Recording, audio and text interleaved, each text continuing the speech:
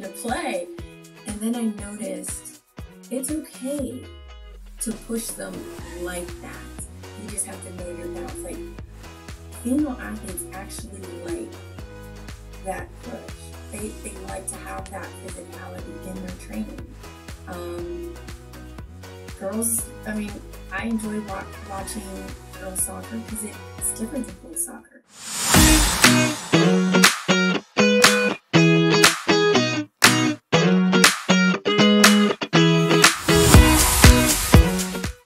Good afternoon and welcome to the Reflective Coach podcast with Coach Luca.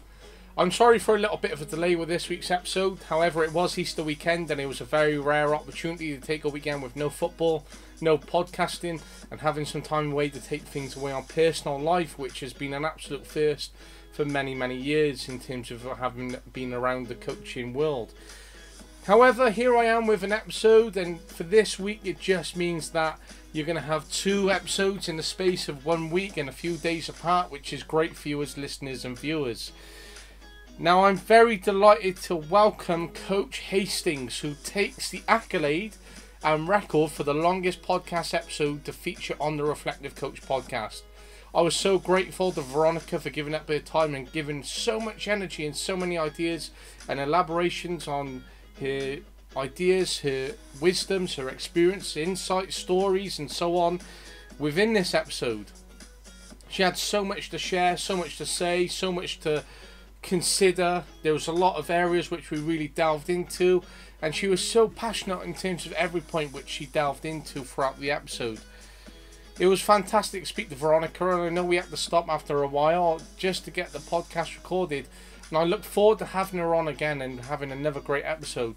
But there is so much within this episode that honestly, I know I say it every week, just get a pen and pad in front of you, because you're going to have so many different ideas and takeaways to really note down.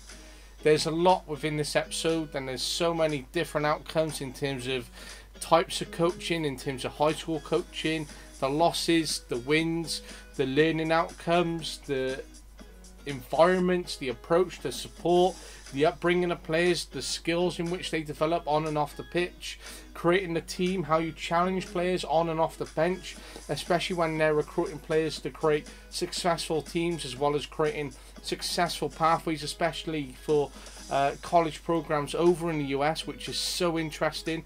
But that point of challenging players on the bench is that personality which we keep mentioning, those who want it the most and those who don't, and how you can really get through to the psychological understanding of those players and really get through to their motivations and support them on that journey, but to really ensure that they're maximizing every opportunity. Those who want it most will work hard for it, and they'll put absolutely everything into it regardless. They will want to take the hard lessons, they will want to take the harsh feedback and criticisms, they want to learn about what can push them the most or the hardest. So there's a real approach in terms of how you do that, and those who don't want to seek that kind of feedback and those who get defensive when they do receive it, it means that they're not ready to get to the top, or they're not willing, because those who get to the top really have to take that on board and they have to be willing to take criticism. The team is like a second family. There are multiple hats, and we've spoken about this before, and this multiple hats relates to perspective, that understanding, that approach, different outcomes, and how you have to be able to support your players on and off the pitch. So whether it's as a big sister in terms of Veronica's case, whether she has to be the mum in terms of telling off the young players that she has, whether it's being that coach and really guiding them through, whether it's being the psychologist, the supporting mechanism in terms of a mentor, the counsellor. There's so many different hats, and sometimes being that older sister, that mum figure, can really benefit players, especially female, working with female, and as we say with men, you know, the coach was like an older brother, a coach was like a dad to me, and that's what, for example, Cristiano Ronaldo says about Sir Alex Ferguson, and Michael Essien says about Jose Mourinho. And these are absolute key roles that we have, especially when there may be that abundance of that family member within their lives, and you really end up naturally being like an older brother, the older sister, the mum, the dad, the uncle, and so on, just by being there. And it's just that attachment that a child might grow, and that's a key consideration within itself in terms of how you may be seeing that portrayal, that perception, how you may come about it naturally, that relationship which you might have, how you can support players on and off the pitch. And it really is so much in terms of how you are seen as a professional, whether you're a coach, whether you're a teacher or a youth worker and so on. You really have those parts which you play. And team is as a second family. Now, I read something on Twitter a few weeks back from a teacher who called her classroom a family, and there was a lot of kickback from that, and I was quite surprised. Whenever I talk about the team that I had for 7 years, I always talk about being a family, because that was the basis of our team. That was our philosophy, the psychology, the values that we inputted, and they really are a second family, because we're always going to be there for one another, and we always came through the hard times when we were always there. So I was quite taken back by that. But in terms of football, I think there is such an importance of being that second family, and it creates that unity, especially when you are going through the highs, the lows, the winning, the losses, the progression, the loss of players by going on their own routes and channels. And you're always going to be there, and you're always going to invite the players, the coaches and so on who are involved. Veronica then talked about different groups of players, which has been mentioned on previous episodes, about female players, how they may listen, how they may apply it, how that might be different to males, and how they might not take that information on board. Again, relating into that perception, that psychology, that understanding, those who want it most. And sometimes coaching girls can be a lot easier. She talked about the importance of being a good role model, preparing psychology for the years to come, especially for younger players. How do we de-stress players? That is such a critical question, which is really at the forefront right now. And listening to a lot of other podcasts and a lot of other insights, the ex-professionals are currently saying you have to put the people first more than the tactics right now. And when we talk about how do we de-stress players, it's how we can put the people first and really get through to them.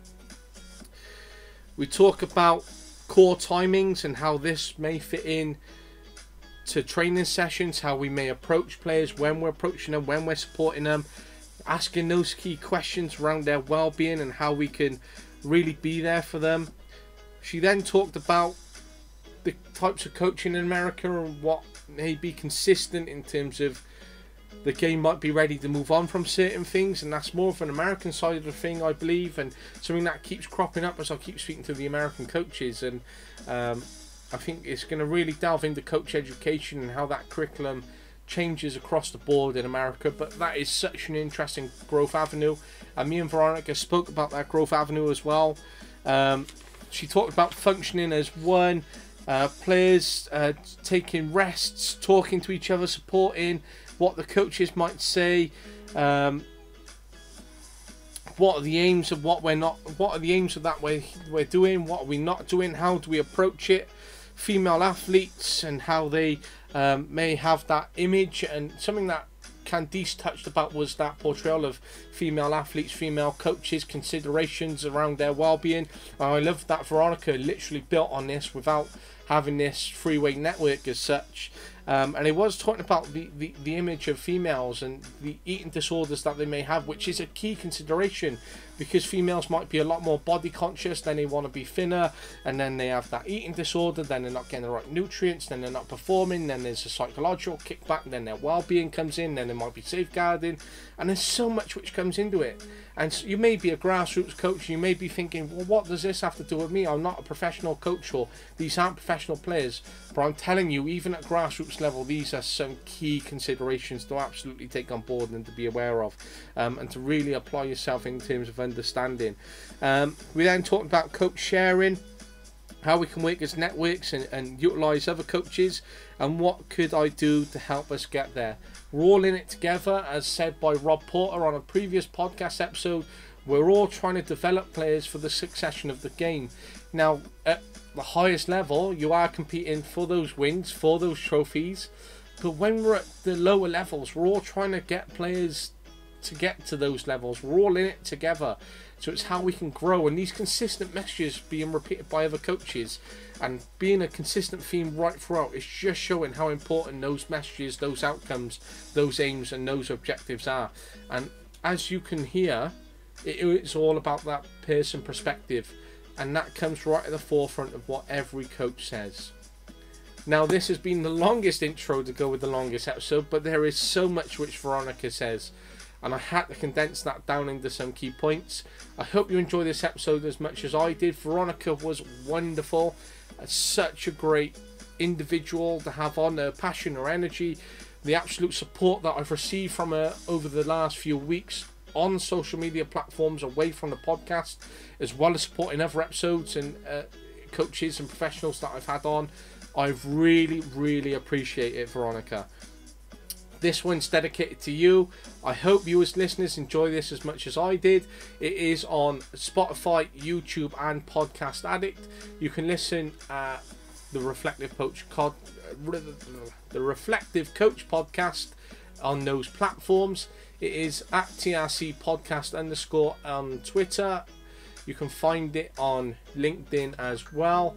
This is Coach Luca, the Reflective Coach Podcast. Drop a like, drop a follow, drop a subscribe, leave a comment. I really appreciate it.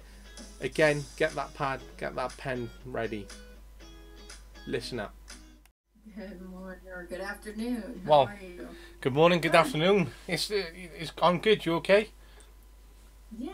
You know, just fighting this. There's like a head cold or something going around, but otherwise pretty good. Fighting the fatigue now. The Winter League is getting ready to kick in, and all the planning for that. How All about right. yourself? Yeah, no, I'm good. Yeah, I had a very busy, hectic first week back in work, and everything's sort of getting back in the swing of things now, really. So it's not been a bad week to sort of get back into it, because our training was called off in the week because of low numbers still. A couple of boys on holiday, injuries, and our game's off tomorrow. No uni started back yet, so it's been a kind of gentle week, but next week is bang straight back into it fully. So yeah. I noticed this year there's been a lot of injuries, really random injuries too, and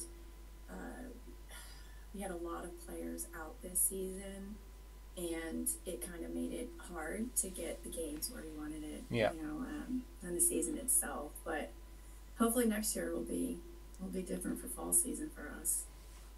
Yes, it sounds similar because we've had quite a few injuries. We have quite a big squad, so we have a squad of 24 players. So realistically, on a match day, if they all put available, then we've got a tough decision to trim down the squad. But some weeks, like last week, we were absolutely struggling. It was only till last minute for other boys come forward, and we ended up having 2 subs because originally we had 7 players. We were told we couldn't postpone the game, so if we were to forfeit, we would have been out of the cup. We would have had a fine, and therefore, you know, we would have been impacted. So originally we were going in with 7 players, but it was just the back end of obviously like Christmas and coming into January, boys still on holiday, and so it was an interesting start to come back with. But we ended up going out of the cup anyway. So it's just focusing on the league now, because I think we've got something like 6 games left, and our league's done then for this year. Wow. Okay. Yeah. Busy is a lot, right? Absolutely. And I suppose you can see the same. Manage that. It's tough. It's tough. I've just stepped up coaching 19s for the first time this year. So obviously, some are high school boys, some are working boys now, some are looking at unis, some are trying to get into what's called our seniors team. So we have first, seconds, and thirds. So they're playing with senior males on the weekend who could be, 30, 40, 50 and so on. So where they're trying to break in and trying to cut their teeth as such to try and get into the first team, it depends on what kind of player we got, whether they're really focused on wanting to be in 19s, whether they want to pick up minutes as and when, or whether they played on a Saturday and they're available. Then we've got all the other factors where they could be working, they could have gone out the night before, holidays, injuries. And it's a different one. It's not like I've just got a squad to focus on and manage the injuries and holidays. It's these boys trying to fit into first, seconds and thirds. And if they get picked, then they're either unfit, unavailable, or not as motivated to play on the Sunday then, because of what their focus might be. So it's a difficult one, but it's been quite interesting to learn from so far. Yeah. I think the same. I started actually coaching last school season, and I played my whole life. So I thought for sure, I got it in the bag. I'm going to know how to do this. It's going to be cake. Coaching is completely different than playing. And I'm learning so much. High school is a lot because it's not just the sport that you're teaching them. A lot of it is also social, and how they handle the losses and the no's. They get a lot of no's. And how do they handle sitting on the bench a lot as opposed to being out on the field? How do they take that? Some players are very humbled by it, and you see that change. You see them working harder. They put in all that effort. Other players, they take that as a very negative thing, and they're like, I'm done. And then you have the small little, the social things of the bickering and really trying to make your team almost like a second family. So you're wearing multiple hats on a field with these players.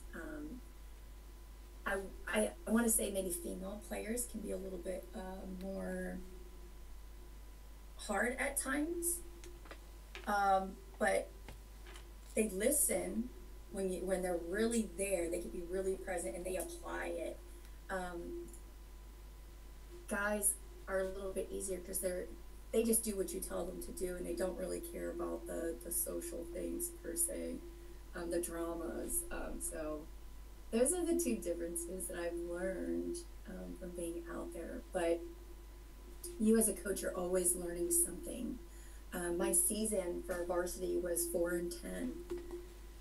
And for the longest time, it was our players just couldn't keep up. Agility-wise, they were struggling.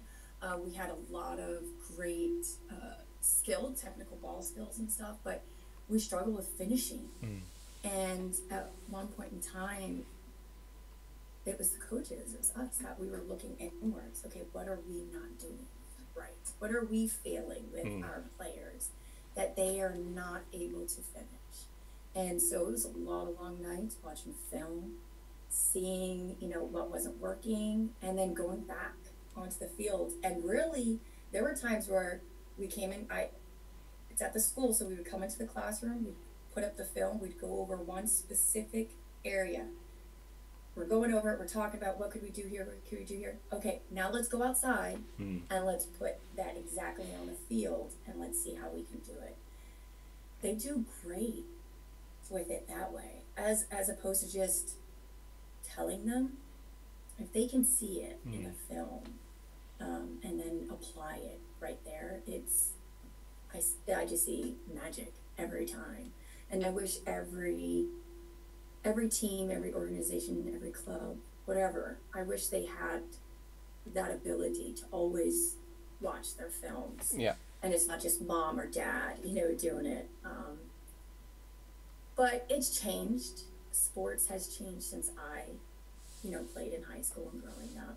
We didn't have all the social medias to help get you out there, things like that. So I think it's great that they, different sports have these abilities to get athletes out there and recognized, and it makes it fun. I think it makes it fun for them. Keeps the drive going. I think when I was younger and I was able to put my film up on the internet for people to see, I think I would have definitely applied more. So it's just interesting. It's cool. Massively, and there's so many different points there which we could pick on and pull one off, but it's great, as you say, and it's great that you say about video, because that's something that I've tried to look at this year for our 19s and try to give them a different perspective, and if they can see in terms of mistakes they made, or whether they could have a better opportunity of passing, or how they could have broke down play, or where they could be in and out of possession, how the transitions, etc. And so that's something I'm definitely trying to look at and trying to push the club to invest in, because it's such a big tool. And if they can sit there and see, all right, I can do that, instead of having to either recreate it in practice or have to go off what me and the assistant coach have saw and then repeated it back to them.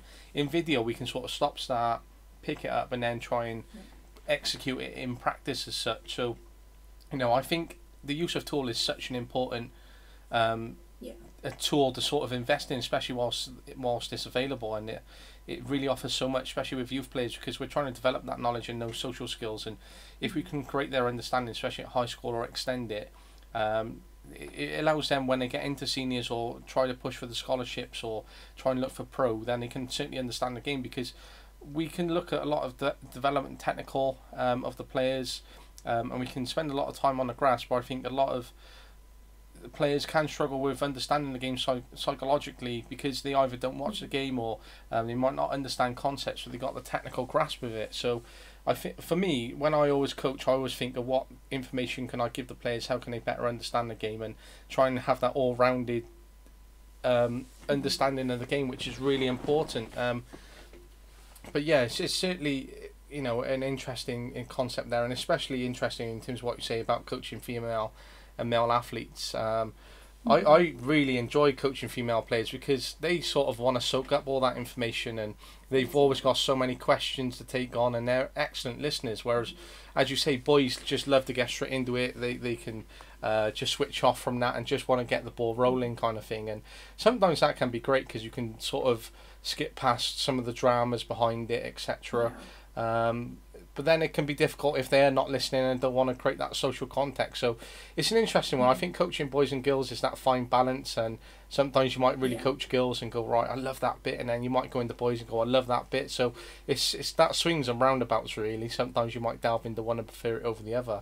Yeah, and it's great that you want to create that second family, and that, for me, that's what I always tried to create in football. I remember seeing something on Twitter once in terms of an educator and what they say in terms of when they're in the classroom, they never want to call their class essentially a second family, or even try to have that dialogue. And I was sat there reflecting on it, and part of the reason is because where these kids might not have that at home, etc., or they might not see classmates as a family, then you're sort of disrespecting them, or you're creating an environment where that child might feel uncomfortable. And then I was like, how this sort of reflects in terms of what I do in football then, because I always want to create a family, I always want that team dynamic. So I spent a lot of time thinking on it, and then as I thought on it more and more, I was like, well, that I'm not going to change that concept for me, because being a family is so important.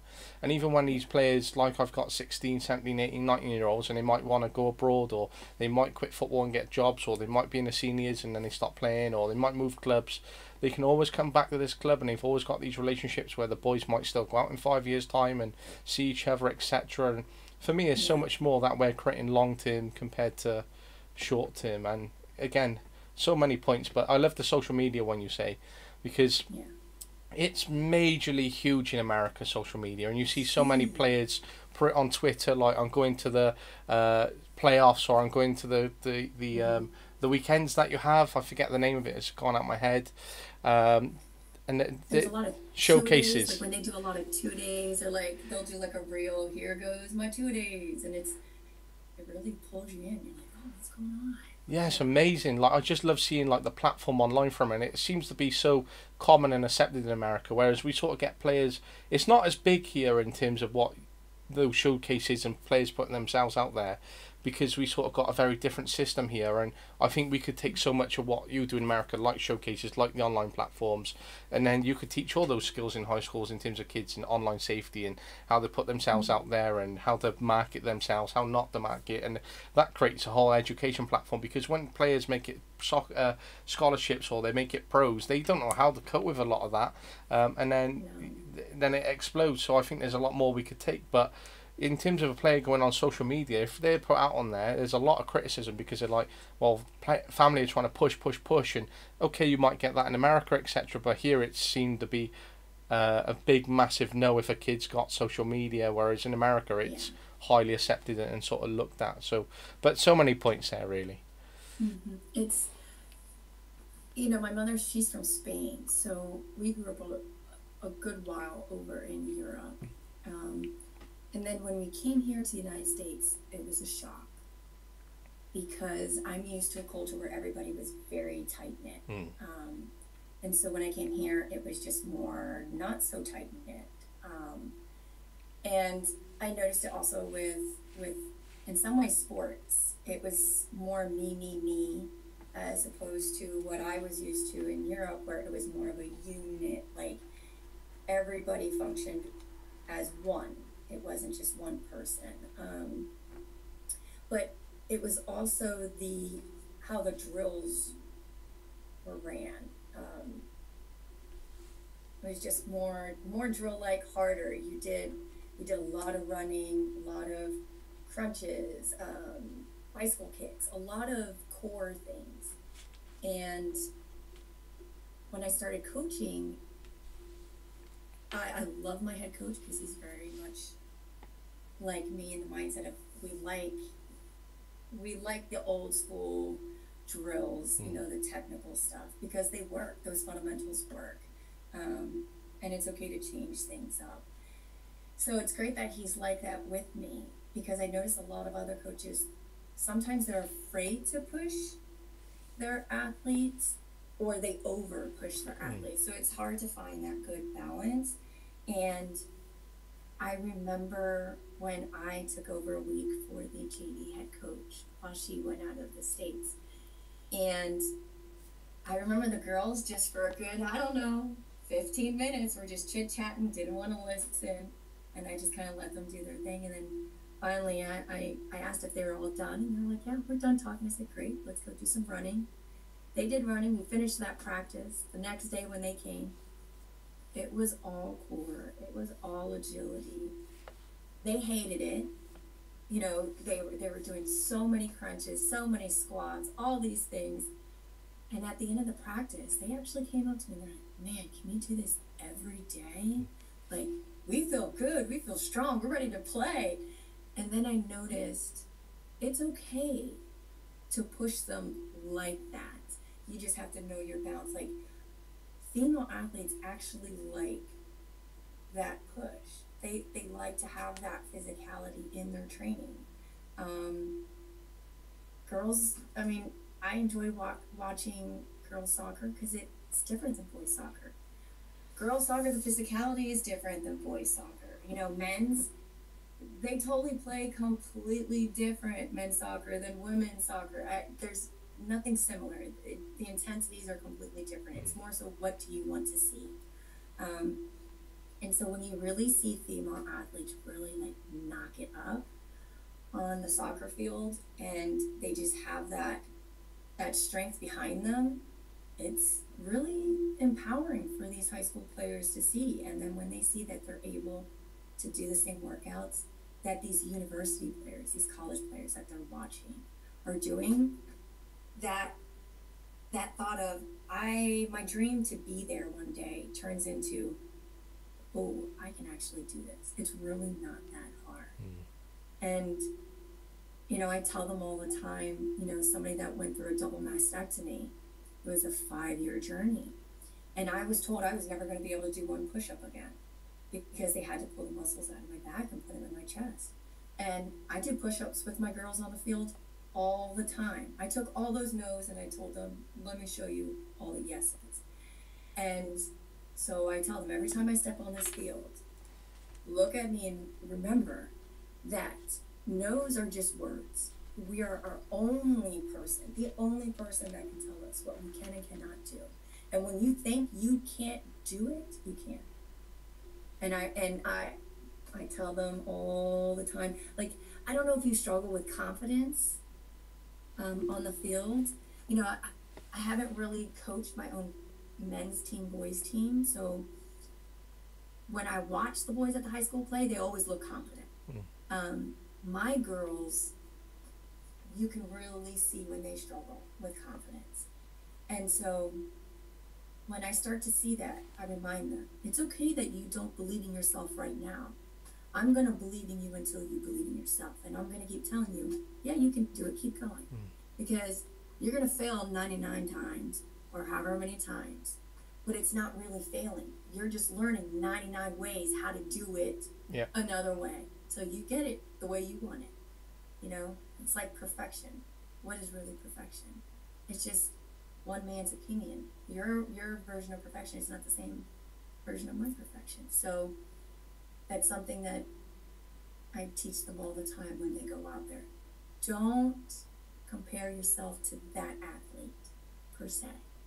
You can pick some things that you really like that they do, or like, oh, they have really great through balls, or they have an amazing corner kick with the left foot. I wish I could get my left foot to do what she does. Okay, great. So you like that ability. Just hone in on that one thing that you want to achieve.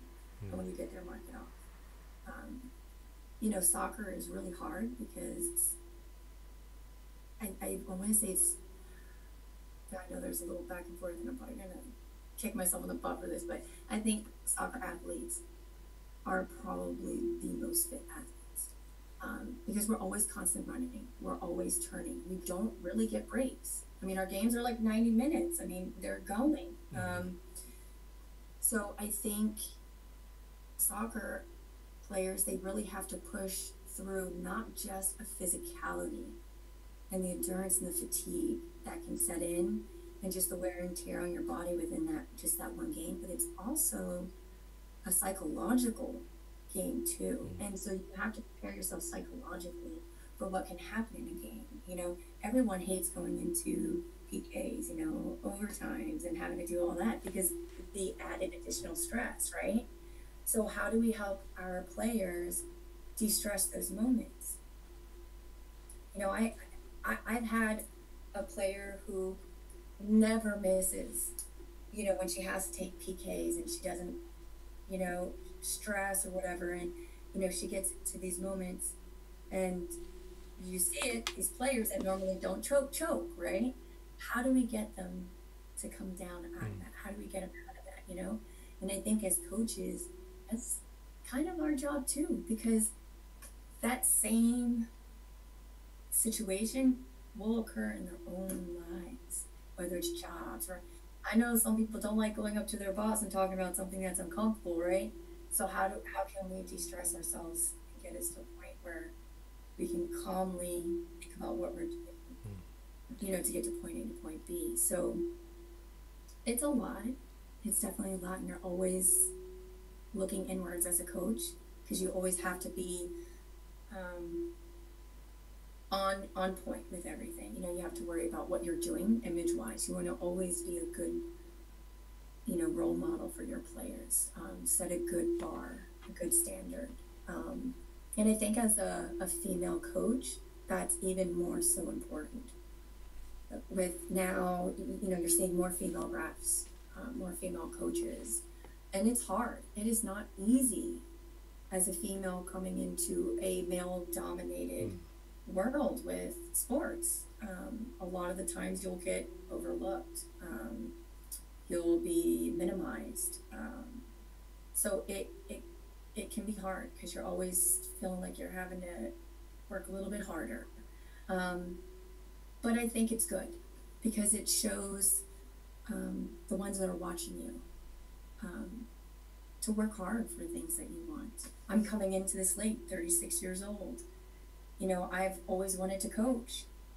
You know, I waited till this past year to start doing that. And a lot of that was confidence. And then finally I said, I can do it. You know, I tell my players all the time. I tell my students all the time. It's time to apply it. Because if I start applying what I preach, my players will start applying the same thing. So it's really, we're a coach, we're counselors, we're friends, we're their safe haven. You know, sometimes our players, they just need a safe place to go. Maybe home's not a good place, or whatever the case may be. But they know they have that field. They have you. I told my seniors this year when they graduate, don't ever lose my number. I want to still be a part of their life journey, their successes, what they're doing in college, whatever other clubs that they're playing. Keep in contact, because I'll always be here if they ever need anything.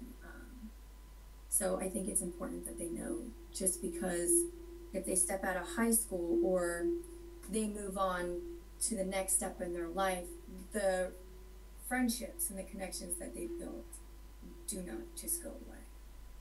So I think soccer's great. I love it out of all the sports because it's just, it's more than just soccer. Of course, and it brings so much. Yeah, and as you say there, you are doing so much. You are like a counsellor. You are like a support worker. You are, you know, essentially a good role model. You're a parent, essentially, because they might look at you. You might be seen as an older sister, etc. And then you're the manager, and then you're the coach, and then you're the psychologist, then you're the fitness coach, and then you might be the physio. And sometimes when coaches get straight into it and they think, right, I'm going to be a coach, and then I'm going to be the tactician, they don't realise how much more they have to care for their players, or sometimes just have a drop-in call with them, or just care about them and just have that, because Yeah, obviously coaches have their own ambitions and what they want to do in the game and where they want to go with it. But sometimes along that journey, they have to sort of step over players and step over teams to try and position themselves to get the high positions to continue up that ladder.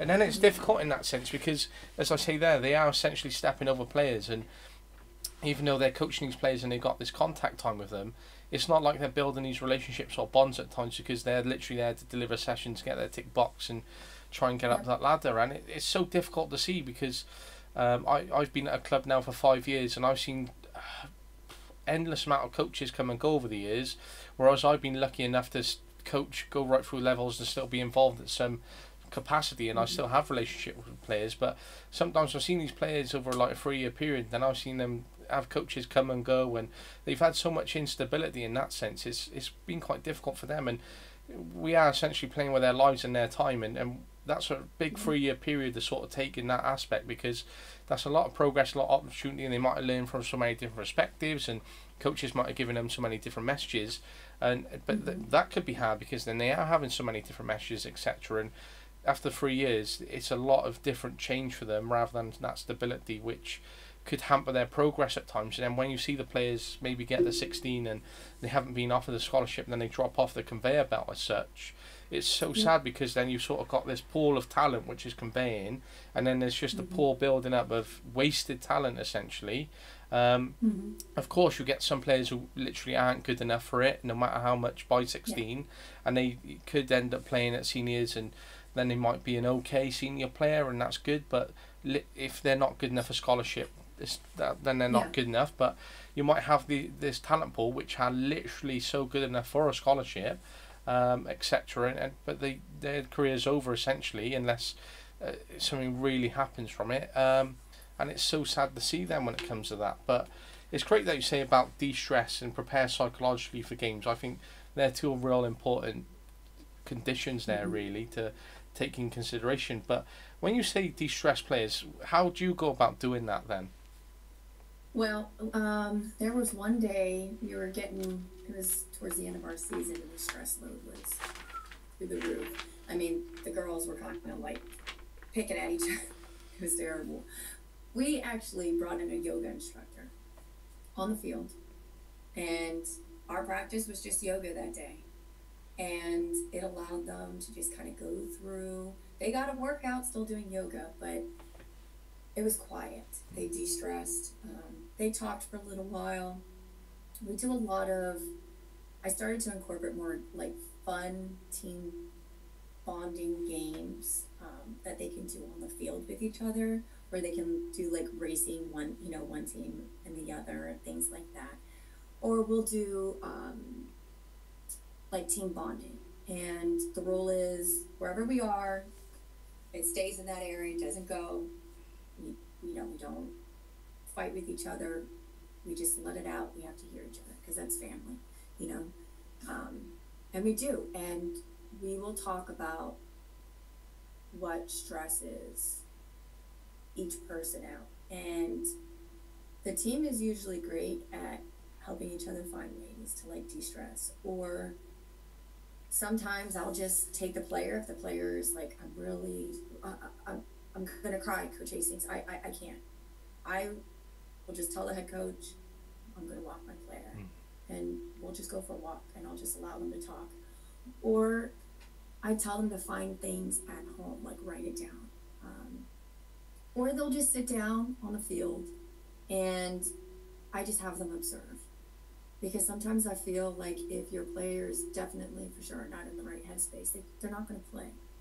So sometimes just sitting and just watching the game is better for them mentally, because then chances are you're going to run into an injury because they're not paying attention because their head's someplace else. I check in with my players. There's always a group chat. So I'm always communicating with all the players. If they ever need anything, they know where to find me. Just different things. Every player is different. But we definitely try not to keep every day so structured in a sense, so that, maybe the next day it's just fun. They're getting that break. So maybe it's the first part of the practice is just we're doing some drills, and then the rest is just careless, just whatever kind of games. Let's just take some shots on goal, whatever. But we're always really big at talking. That's at the end of every game, we'll sit in our circle and we'll talk about that game before they leave or that practice. We'll talk about what we didn't feel we did right and then what we can do right. And then everybody usually goes home. They'll think about it and they'll put it in the text. Oh, I actually really thought about this.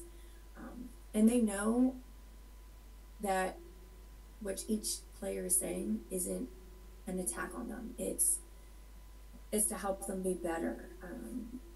Because sometimes, you do have players, like you were saying, that want to go to that next level. I have players that want to play at D1 colleges, universities.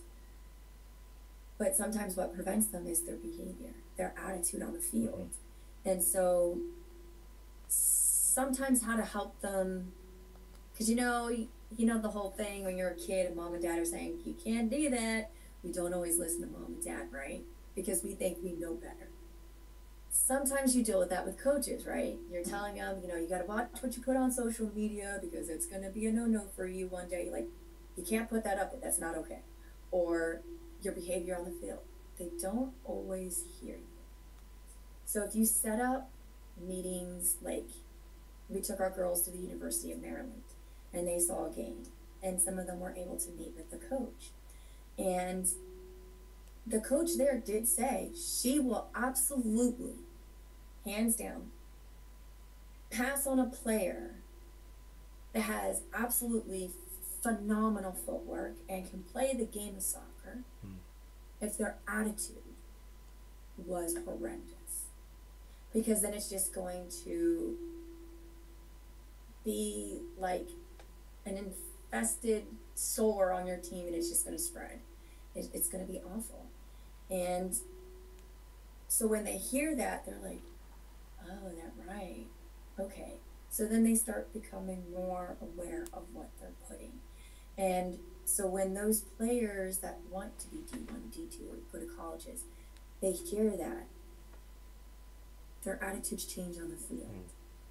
And then they become more aware of everything that they're doing. That's kind of, I always stress them, please watch, the pro leagues, watch how some of the players handle themselves. Yeah, you're going to see them kind of getting on the ref, but you're also going to see times where you absolutely know that call was just crap and it shouldn't have been what it is.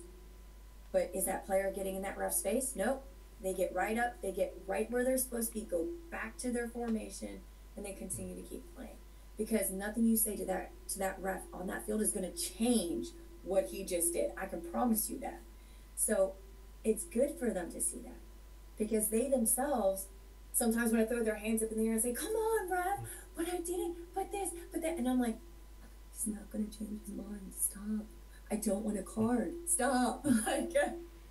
So it's those things. So it's good to see them apply what you're putting down. And when you see a player that was really high stressed in the beginning of your season and things that normally would have stressed them out, they're not stressing out anymore, or it's far less, you know that what you've done that season has worked.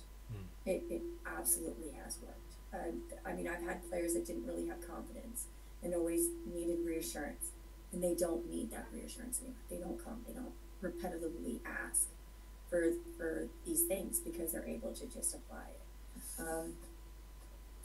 But I also think that is parents' involvement sometimes too, depending on what level you're playing at. I think when parents participate, and they're really good support systems for your athletes, you can really see that with them on the field. I think it also makes the flow of things sometimes easier, especially if you don't have an assistant coach and you're kind of doing it by yourself. And if you're doing like middle school and the parents really help out, that does make it easier. And I think it's great just to see the involvement. But again, the different ages are so different. It'll be interesting going into the middle school season this year. I start in March. So it'll be, and they're girls, so it'll just be different to see the different ages from high school to middle school and how they apply things that I'm going to set out for them. I also have to remember, I can't play them like I play my high school girls. So a lot of planning goes into that because I'm still trying to plan my high school girls. I have winter that comes up tomorrow. My winter league season starts tomorrow. So,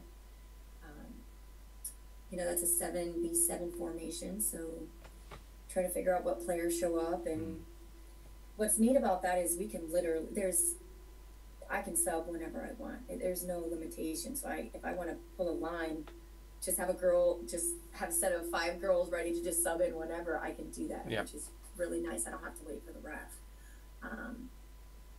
But some I've never coached before. So that kind of makes it a little hard for me to kind of pre-plan how I want them. Of course. Who I want where. Yeah. But I think in some ways, that's what some of us like about coaching, right? Is the constant challenge for us, and we're always being challenged. We're always learning. And I love that about coaches. I love to surround myself with fellow coaches that want to further their learning. You have some coaches that say, okay, just got my license, I'm done, let me just go coach. I like to surround myself with coaches that always want to better themselves. They want to, whatever new course came out, they're taking it because they want to get that extra knowledge or convention, whatever the case may be. Because the more knowledge that you have, the more things that you participate in, I think, is just for the betterment of your players. Because you never know, some of your players may want to be coaches, right? Yep. And they may want to be refs, right? So, see, that's the other thing.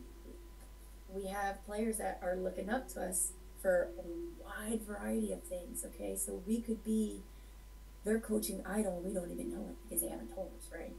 So that's why it's always important that we're just on our best all the time, and we're always, we expect our players to want to go to college, right? Some, especially if they're in high school, we're like, okay, let's graduate. You want to go to college? You want to go play? You could go for a scholarship. What do you want to do? Or even for jobs. We always push them to be a better version of themselves. So I feel as coaches, we should do the same things for ourselves. And meeting new coaches, there's something that one coach may do differently than you do, and you actually may like that. And it may click. It may be that missing piece that you needed, right? Like I said, finishing. We really struggled with finishing this year, and my head coach and I, we've been putting our heads up against the wall, and we're going to fix that. We're not going to run into that problem this season. At least we're going to try not to. But talking with other coaches, it's the awareness of, what do you see that I could do better? Or what are you doing for finishing as your drills that, this is what I'm doing. What are you doing that maybe I could help us get there? I think having a mentor or just coaches not being afraid to share, I think is so important. You have coaches, they'll sit here with their book and they're like, oh, I just did this plan and, it took me a couple hours. And I'm like, man, let me see it. And they're like, nope, you can't see it. Because then if you use it, what's the point, right? Yeah. I don't know. I feel like in some ways that's how we all learn, right? If we share. I have a buddy of mine who coaches for his own league, and we'll sit there at work, on our breaks at school, and he'll show me what he's doing for drills, his mind, how he's thinking, if his team's going to be set up with more possession to attacking, or is it going to be more defensive? I love to have those conversations, and I feel like that should be more of a common, normal thing as opposed to, let me protect what I'm doing over here Because I don't think soccer is all about winning. I think soccer is more than that. And I think that's where we've lost it in some aspects along the way where it really turned into wins. You Yeah. know, my season, yeah, my varsity season was 410. A lot of people would say, it's terrible. Yeah, but every time my girls walked off the field, we celebrated. And we had a game against Magruder. We lost. It was 7-2. It was one of our rival schools, and it was just awful because we could have done so much more, and we just struggled. But we still celebrate. Their teams are like, why are they cheering? Well, they lost, man. Why are they over there like, yeah, woo? And it's because we actually did accomplish some goals that we set prior to that game that we discussed before coming out there, whether the other team didn't realize it. So we won in more ways than what 410 is telling us and what is telling the rest of the world, okay? Our JV team, we did 3-4-1. That was great. You know, it was our head coach first season coaching ever. She's never coached before. And she walked away 3-4-1. I think that's great. For her first time, phenomenal. So I think as coaches, we need to also not focus so much on we have to win this game. Because that's an additional pressure that you're not realizing you're putting on your athletes.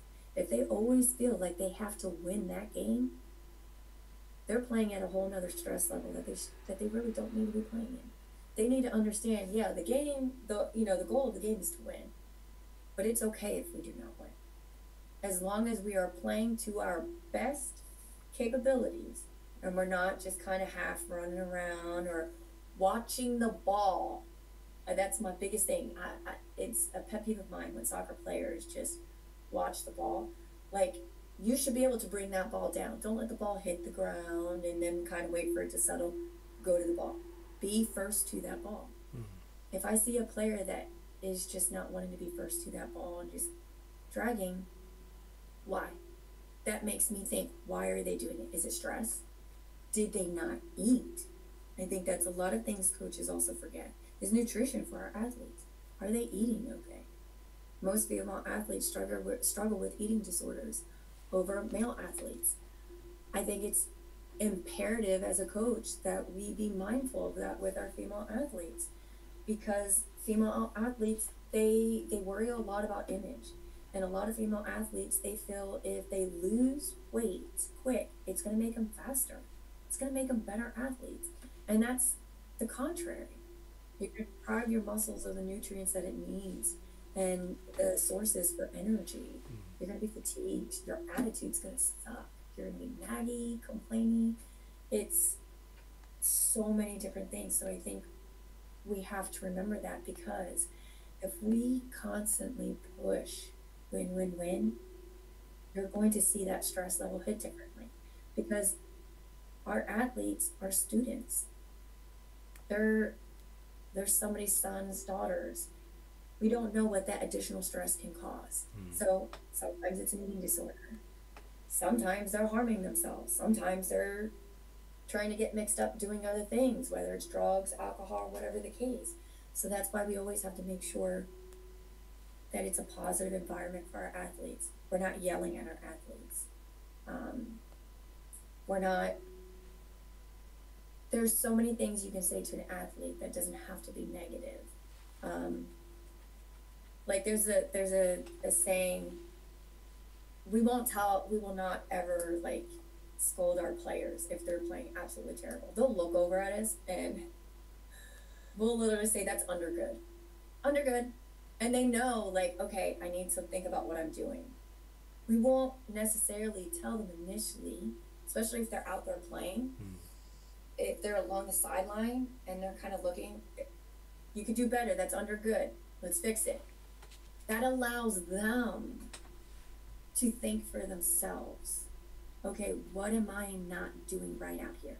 It allows them to recenter themselves, look at the field, and look inside and say, okay, I probably shouldn't have chased that. That's not my position. You know, I'm defense. I'm on the back line. I shouldn't be way up there. I got to come back. I lost track.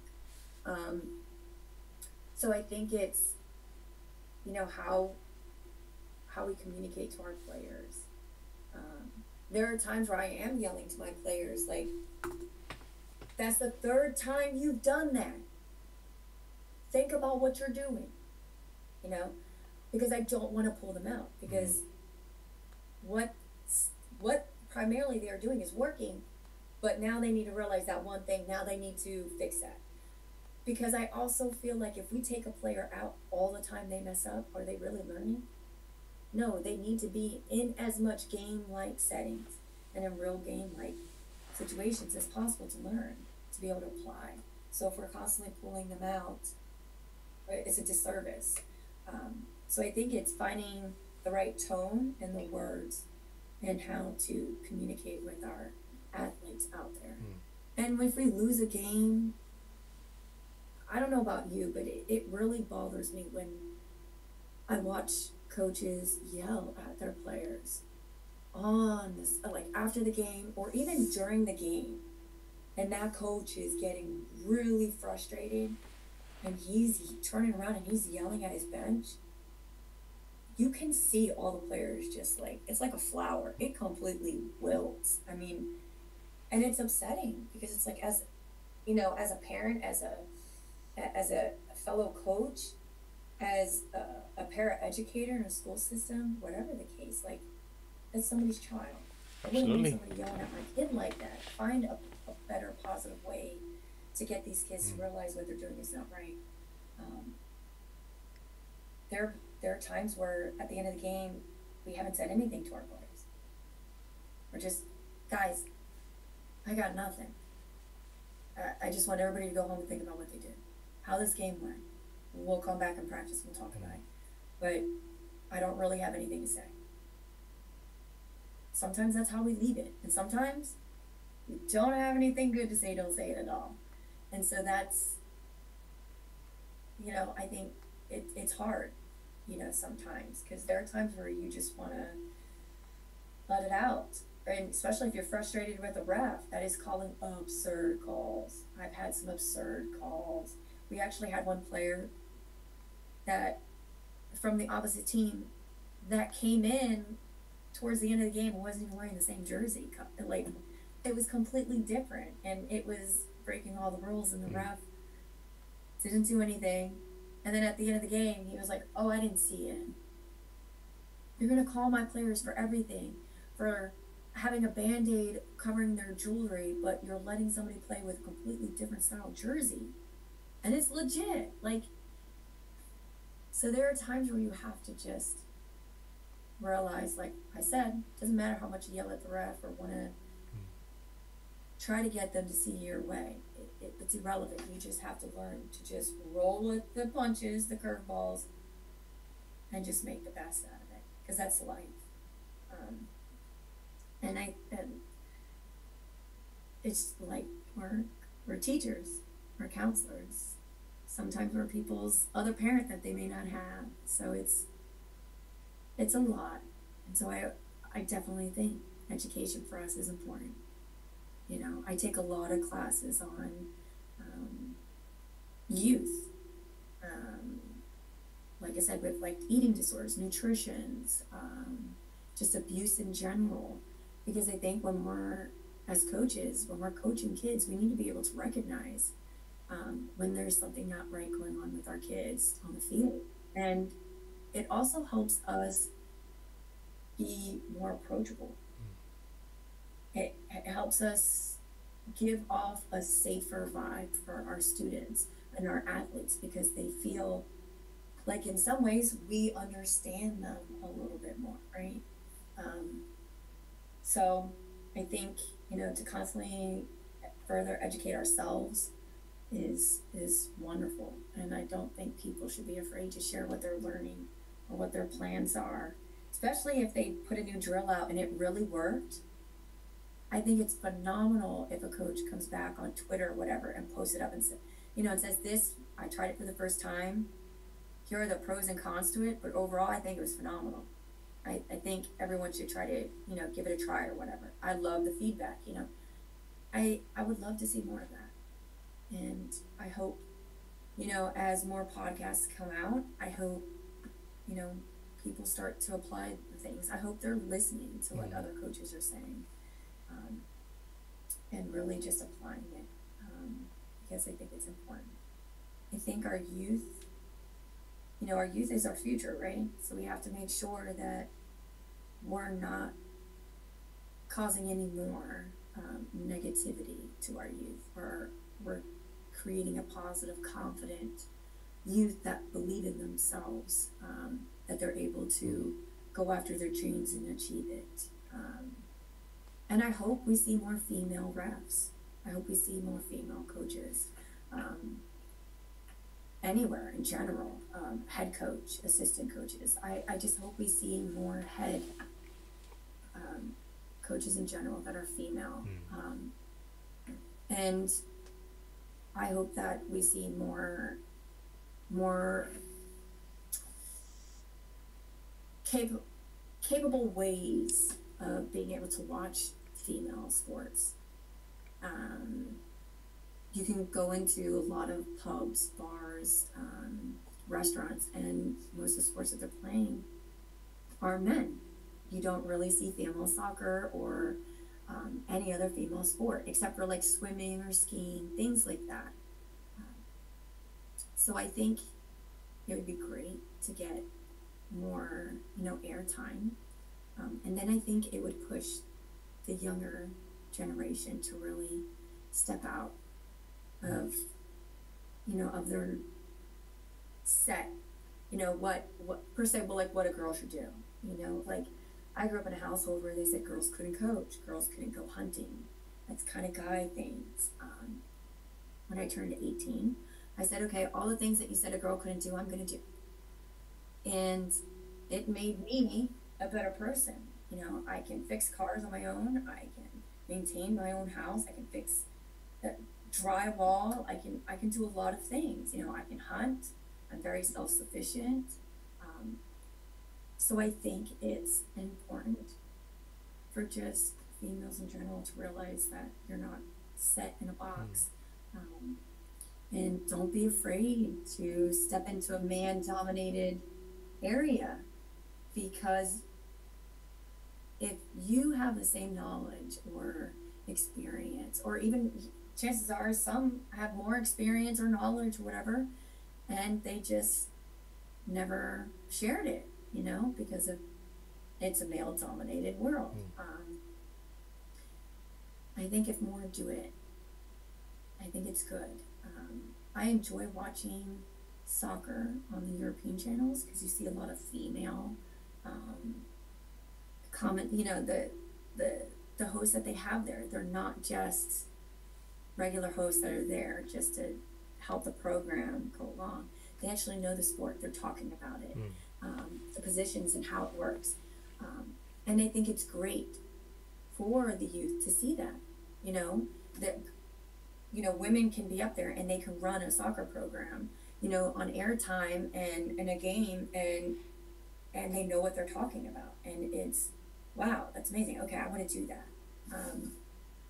So I think it's great. I enjoyed it. I'm looking forward to the Women's, World Cup. I'm excited to see how the USA, girls, women's team is. I think they're going to do wonderful.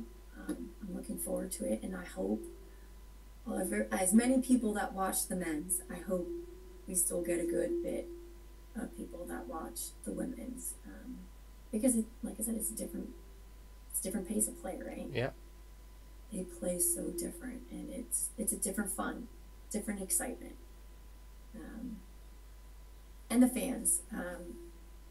I had some friends watch soccer for the first time with the World Cup and all that, and their comment was, I had no idea soccer fans were this intense. It's not like that with American football. It's really not like that with hockey or any of those other. Soccer fans are intense. How they paint their whole bodies. And I'm like, yeah. This people who play soccer, most of the time, they're raised around it. They live and breathe soccer and the passion that they have. And I think that's kind of hard too, coming to the United States. I don't know if you deal with that. If you watch American athletes here as opposed to European athletes, passion is different. It is so different. I get it. Being someone that is European, I get the passion. And I have a player on my team that is so passionate. And I love her passion because she loves the game.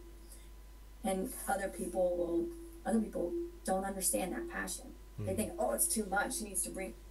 I'd rather have 10 players like her that are hungry and passionate about the game than somebody that's not so passionate. Yep. Because then they're lacking a little bit of that drive. So I noticed that. It's just the passion is different. The American soccer, when you're raised here, it's a little different. They're just, I don't know how to explain it. It's like a job. I want to say it's almost like a job, but when I grew up, it was just something that you just lived and breathed. It wasn't a job. If we weren't doing homework, we weren't, doing something with family, we were outside. That's what we were doing, and all we could think about was soccer. We were watching it, we're looking at it, we're reading about it, we're dreaming about it, we're talking about it. Here it's a little bit different. A lot of athletes play multiple sports. They go right from soccer to like a basketball or something like that. Multiple sports. I only played 2 sports my whole youth, and it was soccer and basketball. And it wasn't basketball until I came here to the United States. And it was only because during winter season I was bored because my parents couldn't necessarily afford the club soccers here in America because they're so expensive. So I played a winter sport that wasn't soccer related, but I missed soccer the entire time. So I do think it's great that there are options for indoor now, and things like that, because it keeps the kids busy. It keeps you busy, and I think it's just great for the sports in general. I love the popularity soccer is getting now. I love it, and I hope it just continues to keep going. But I also think it goes to we as coaches. It's our jobs to create a positive club, a positive organization that's not filled with negatives. We want people to think about soccer as a positive thing for their children, where their children aren't going to get yelled at for not achieving some of these goals or whatever. So I always want somebody to think of me as a coach and say, I want my kid to go coach, to go train under Coach Hastings because she's phenomenal, and I think it should be that way across the board. And how we do that is by always keeping ourselves accountable, educating ourselves, going to these conventions and conferences and learning about the new safety things that are coming out, equipment, how can we get the films in for our players, how can these clubs come up with something that we can provide, for the players, for all these teams. That would be, wonderful. I don't know if it's somebody needs to start a company or something where, that set company, you can come out and record people's films or whatever the case may be. And I don't know, there's always a way to be able to provide these things. I mean, we're coming up with equipment that we can strap onto our athletes' feet while they're playing soccer, and it's telling us how fast they're running and all this other stuff. So if we can have a machine that's telling us our heart rate, our respirations and all that, and we can afford to manage to do those things or whatever, then we can manage to try to get film in. Because again, we have people that want to be coaches, right, and refs. So if we can show them how we put up the film, how you can slow down the film, work the film best to educate your athletes, that may be, again, that one spark that they need. Like, man, I actually really like this, because not every athlete, not every person, everyone learns differently. So they're not all going to learn the same by just going out on the field, because some people can't see the field, right?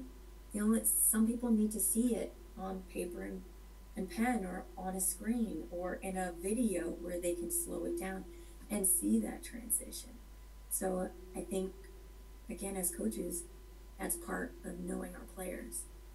How do they learn?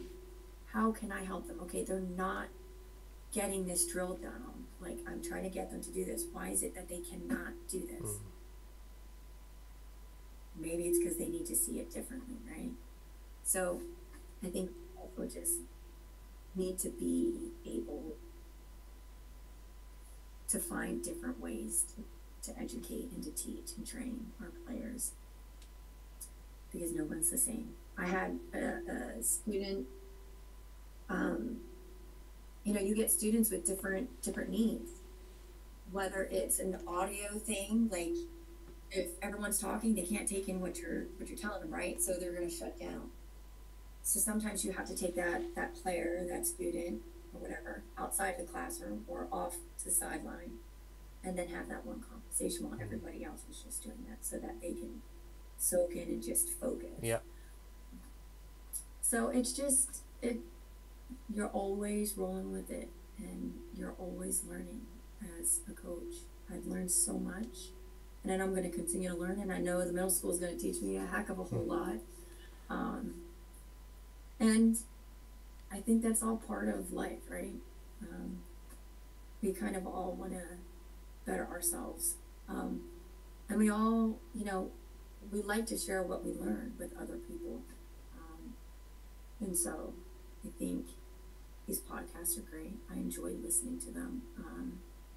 And I know a lot of my athletes listen to podcasts, so they like this content. They like to hear what coaches and refs and just club members and just people in general are looking for, because then it helps them focus on what they need to do.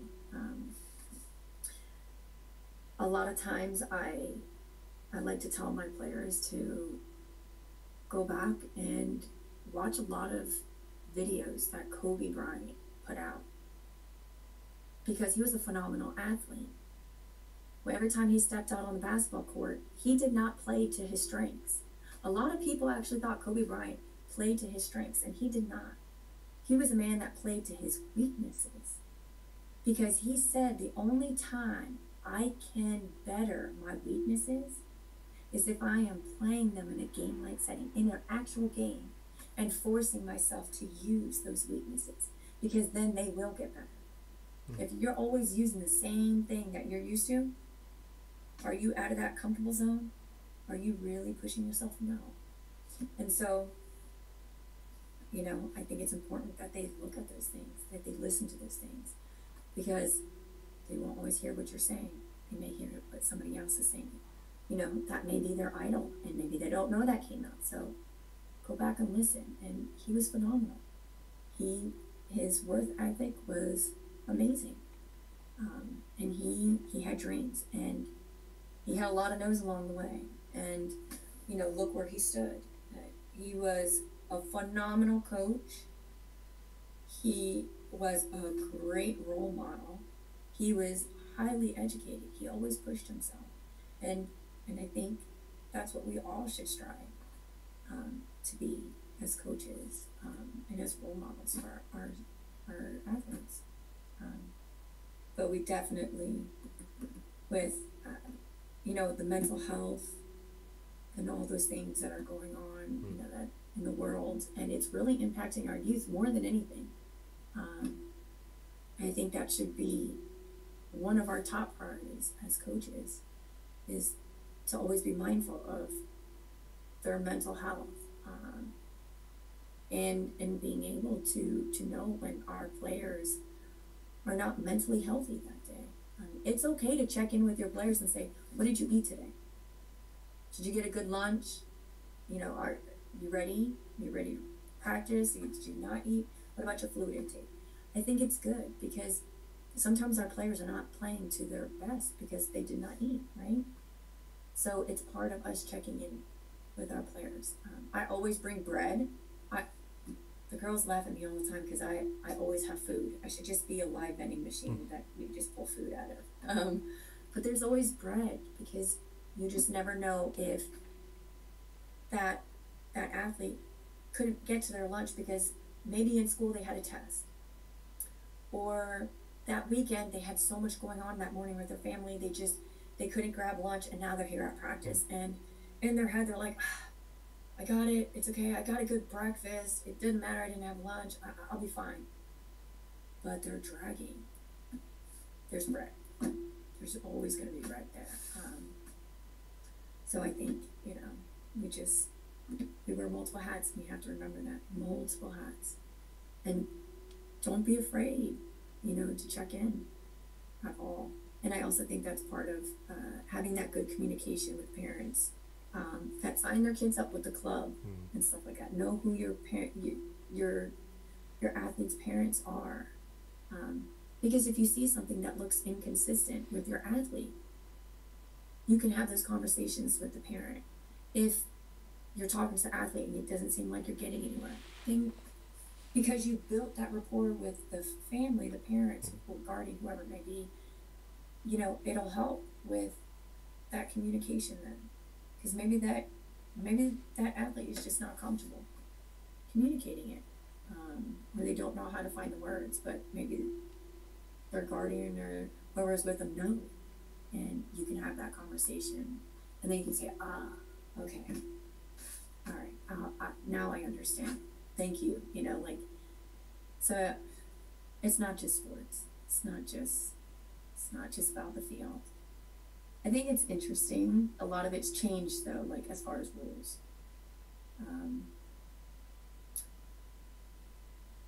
I don't know. I in some ways I wish games didn't always end in PKs, because you could have a phenomenal game, and then it's you go into PKs, and then you may have dominated that whole game to the very end, and then there you are. Yep. But that's the game. There was this season we had to deal with JV. You don't really go into overtime, but you can go into overtime if both the coaches agree. We ran into an issue once where we didn't agree on one of the games we wanted to go into overtime, but the other coach did, and the ref was like, overtime it is, and we're like, we're winning the game. We don't want to go into an overtime and then go into PK. Can we just leave it at this? And we ended up losing the game, and it's those things. It's I wish the rule wouldn't be like that. Well, if two coaches kind of agree, then they can do it. But then you have that gray area. Well, that one coach just said no, and the other coach said yes. But then the ref's like, yes. You can't really fight with the ref, right? So I just, in some ways, I wish they would just leave it as can't do overtime, or there's no PKs, there's no golden boot, any of those other things. And they just keep it simple. But I always understood the difference between JV and varsity.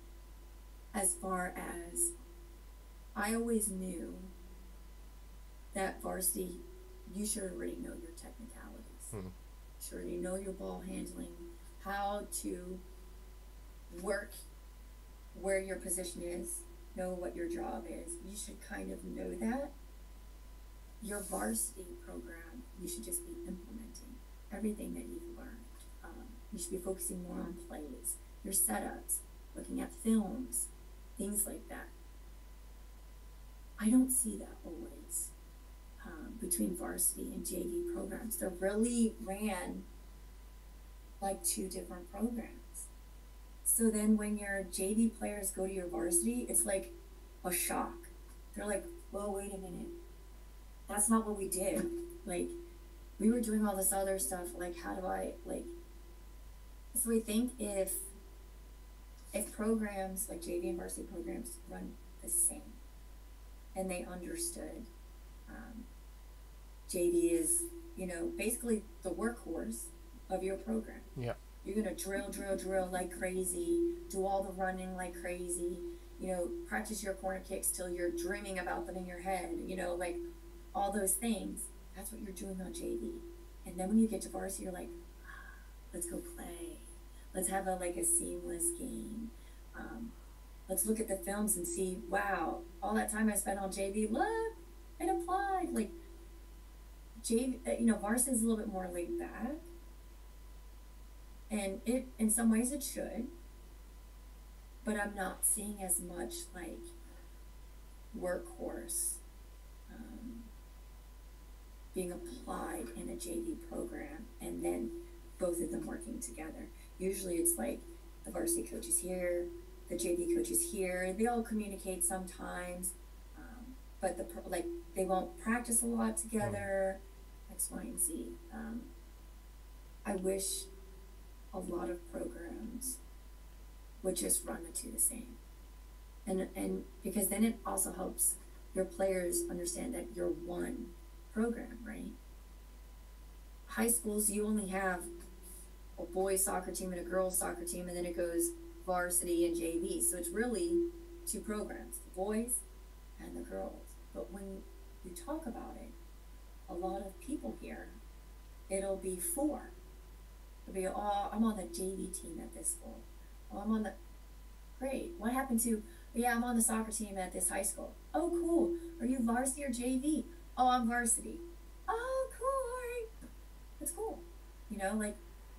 But singling them out all the time, even with practice and plays, I don't think it's a disservice to our players, because a lot of times JV players would prefer to play with the varsity players because they're being pushed to a higher level of play, right? Yep.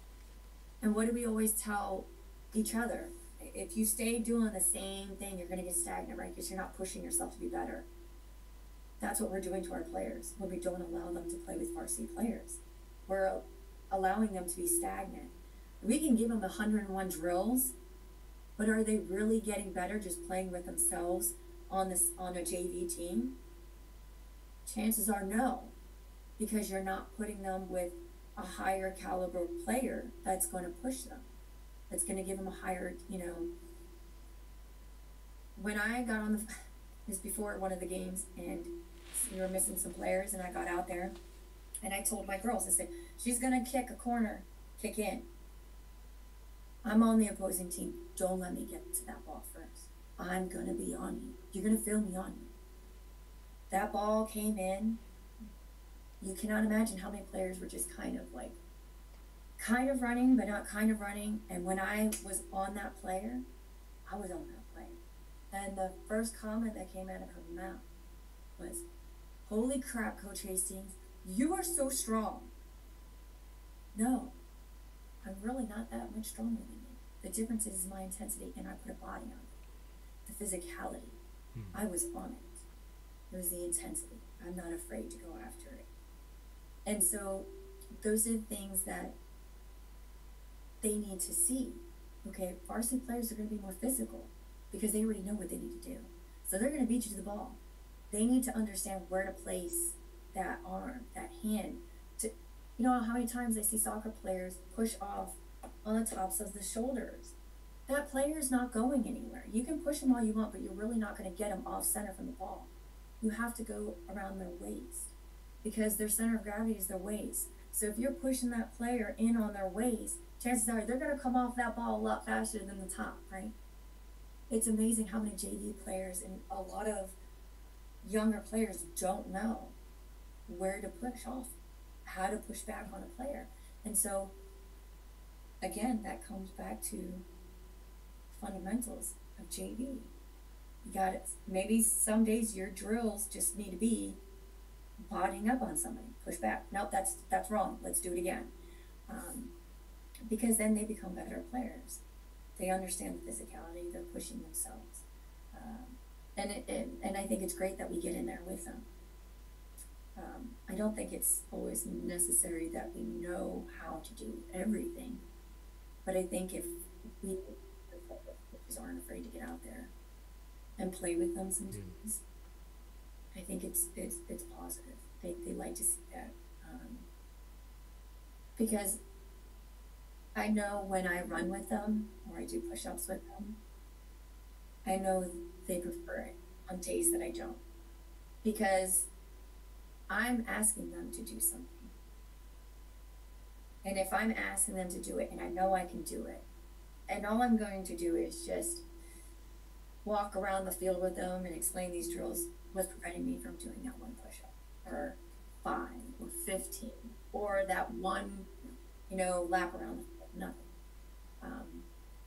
And it brings you closer with your players, and it also takes that habit sometimes. Some players are afraid to come up to coach because coach is coach. Oh, but if they realize I'm just a regular person like you and me, and I'm approachable and you can come to talk to me about anything, then you're in a better position with your players all around. All around. I've had more players come up to me and talk to me about personal things and tell me how thankful that they are that I've come into their life and that they are a better person because of me. That's how I know I'm doing my job. When you get these random cards, I get random cards in the mail from my players. Thanks for being such a positive role model for me. That's how I know I'm doing my job right. If my players are coming to me in their time of need, or I'm seeing the growth within that season, I know I'm doing my job. If I don't see any progression in my program, then I know I'm not doing my job. There have been times I've had to look inward and I haven't done my job. But that's hard, because I think all of us get, if you want to say, lazy sometimes with certain things, and maybe we could have done something a little bit better. So we can't be afraid of failure. I think that was my biggest fear with applying for a head coach position at a middle school. I've never done it. I love kids. I've only coached soccer for 1 year. So I had a lot of doubt. And my head coach, he was like, Hastings, you got this. The girls at the high school love you. You're phenomenal. You're a great coach. You coach them in more ways than none. It's just because it's new. Don't worry about it. Just go. When I told some of my, soccer players that, I forgot to tell them initially at first that I was still going to coach them. So I was like, I got this head coaching job over here. And they immediately started getting upset. You're leaving us? Like, some of them wanted to cry. And I was like, no. I'm so sorry. No, I'm doing both. I'm just really nervous, but I'm excited. And they're like, Coach, you're going to be fantastic over there. They're going to love you.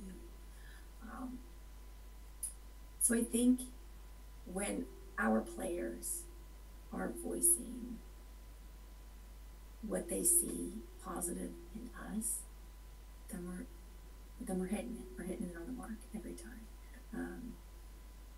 And we just, I think sometimes though it can be hard, like when you're having a stressful day. In some ways, I hope we do a podcast on this, because I think it might help some other coaches out. How do coaches, when you have to coach that practice in the evening or on the weekend, and it's just bam with work, and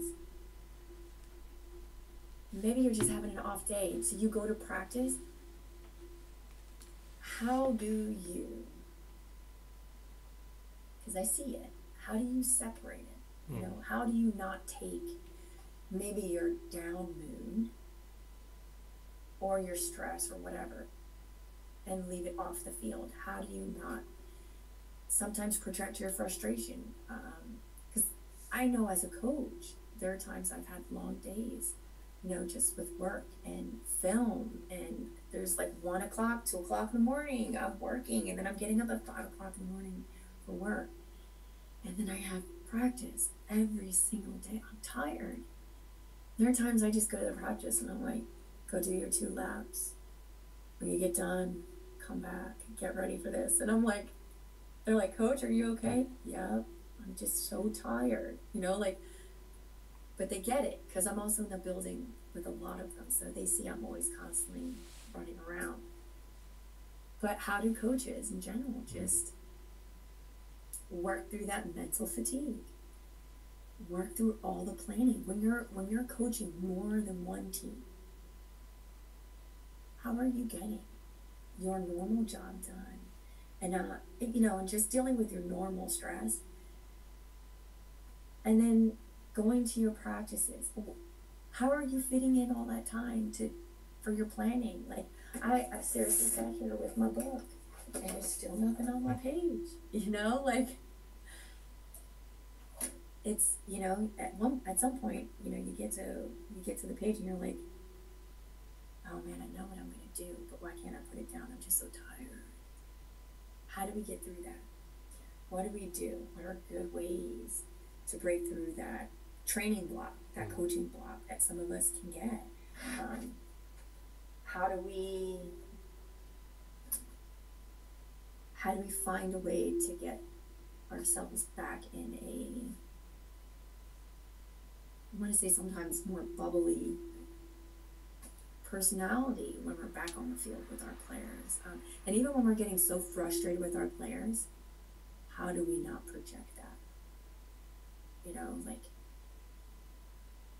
sometimes it can be hard. How do you not? I know I've seen some coaches, they get so frustrated with a player, they pull them out and they're like, just go sit at the end of the bench. And then they'll go to the end of the bench and then they're yelling at them. So how do we find ways where we just let the frustration go and we just go sit on the bench and we just leave it at that? So I hope we do more conversations, more things of just positive de-stressing things for coaches. We can't sit there and read a book on the sideline or slap a podcast in our ear while we're trying to coach, right? So, and I can't sit there and eat myself with stress. I mean, I do. I'll eat the whole time I'm coaching. But how do we get through that? There are times it keeps me up at night. I can't turn it off. How do we turn it off? I'm sure if I'm doing it, my players are doing it, right? So if we can find a way for ourselves, then we can help them. I have some players that stay up at night looking at film too. And there are times I'm like, go to bed. Don't go home and look at film. Just go straight to bed. And they're still looking at film. So how do we stop? How do we put a stop button in for ourselves and our players? Or for a mental health break, how do we just hit the pause button and come back? So it's interesting. I don't know. I enjoy it. I'm looking forward to it. Yeah, I'm trying to, my goal is to attain my D license to eventually go pro. I've contemplated on reffing on the side. So I want to, get some courses going for that. Because again, I say we practice what we preach, right? I think we need to see more female coaches. So if that helps by getting my face out there and maybe some of my players see me out there coaching, and reffing some games, that's great. There's one player, I've asked her probably 1,000,001 times, are you going to coach when you leave? Are you going to coach when you graduate? You could still kind of do it when you go to college. Like, she's like, no, I don't know, maybe. What about reffing? You'd be good, you know the game. Like, I don't know, maybe. So I think sometimes if they just see somebody that they know doing it. Yeah. And they realize, hey, it's actually kind of fun to do, like on the weekend or whatever when you don't have anything else to do. I think it could be good.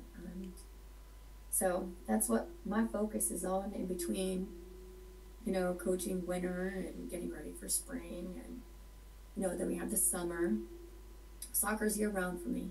I think I might had we have gone further in the season, we would still be dealing with, soccer and stuff. But since we're here with winter, it's just quick games. So it's not too stressful. It's just the actual schools that, you really have to put a lot of that work in. But it's fun. I started off with doing the summer league first before our high school season kicked in, because I actually got hired towards the end of the school year. So our season was over. So I didn't really get to get my hands wet with that. But I wanted to do more rec things, because I feel like if we coach high school, if you want to coach high school or middle school or just anything in the school, and then you do rec and you do club, each one provides a different level, right? Each one provides a different atmosphere for the sport. So I think as a coach, that can also be helpful, because you understand the different leagues and how they play, and the different caliber. Like rec is so relaxed, club is more serious, the expectations are higher. In high school, you want to get to states and champs, and that's more so varsity as opposed to JV.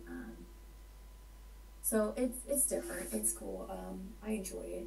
I've always been a educational, hungry person, whether it's through podcasting or reading or hands-on. I actually prefer to do more things hands-on.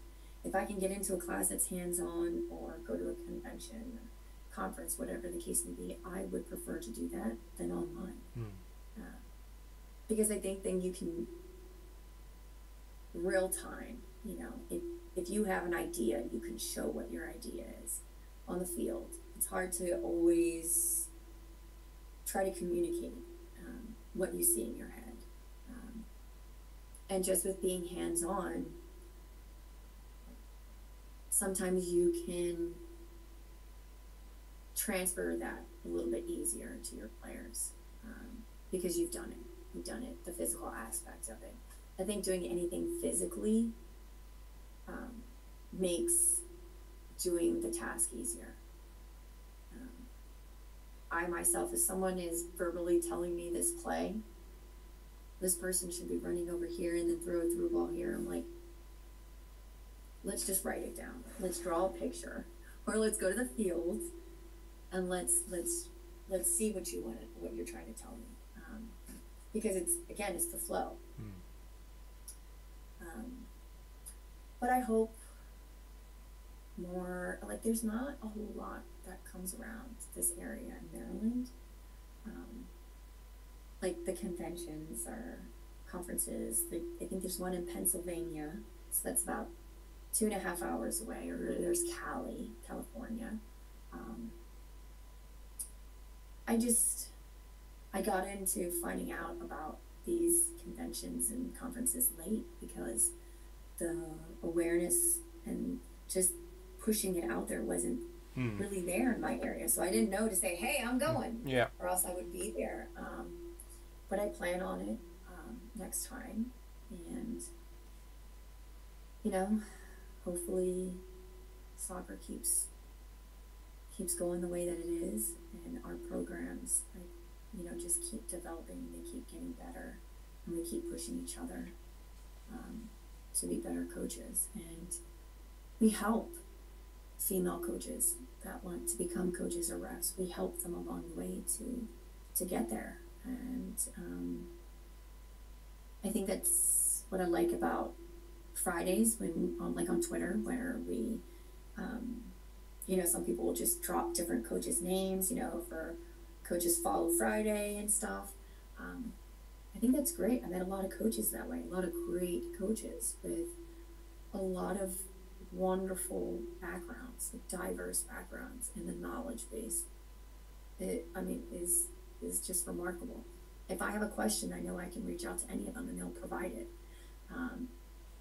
And again, I think that going back to what you're saying with social media, That's the wonderful thing about social media now. I can connect with somebody all the way across the world I've never met, and we can discuss soccer, Yeah. um, and try to bring awareness to things. There was a time where we couldn't do that. So I hope we keep using these platforms in a positive way. And, you know, the negativity that can follow with comments, I think we all need to remember that we as people, we are always learning. When we ask questions or we're putting up a situation that had occurred, we have to remember to not be judgmental when responding and not attack people for things that they post. Just help them understand a different point of view, or how they could have maybe handled that situation a little differently. Um, I think it's okay to, you know, to help each other out and give recommendations or things like that. But I don't think as coaches we should argue with each other or say negative things. Or what I don't like is when one coach will say another coach is a terrible coach on social media. Because my whole thing is, do you work with that coach? Do you personally know that coach and how they are with their athletes on the field? A coach can have a bad day. A coach one day can yell at their kids and it's awful. Does that make them a bad coach? No.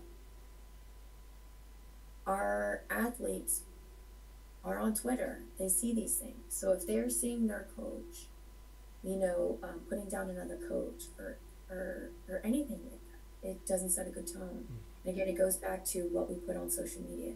Because if our athletes are seeing that we're putting things that are not appropriate on social media, they start doing that. And then that's a chain reaction. Because there goes that scholarship that they wanted. There goes that opportunity to play in whatever it is that they wanted, because that negativity that they just had. So, and we can't be afraid to have those conversations with our athletes also. So that's why whenever I'm on social media and I see a situation where a coach is asking for guidance, like, this is how I responded, what do you all think? Am I over analyzing this situation? I always try to just give an honest, my opinion perspective, take it or leave it, just to try to help them. Because as coaches, sometimes we can get very narrow in our focus, and we lose track, and sometimes we can lose the ability to retrospect, right? And so we should make it okay. We should make it a norm to get on social media and ask other coaches, how would you handle this situation? Or, I'm struggling with this. Is anybody willing to help out? Or, I'm new to coaching. I have no idea how to run my program. What should I do for tryouts? Can somebody help me?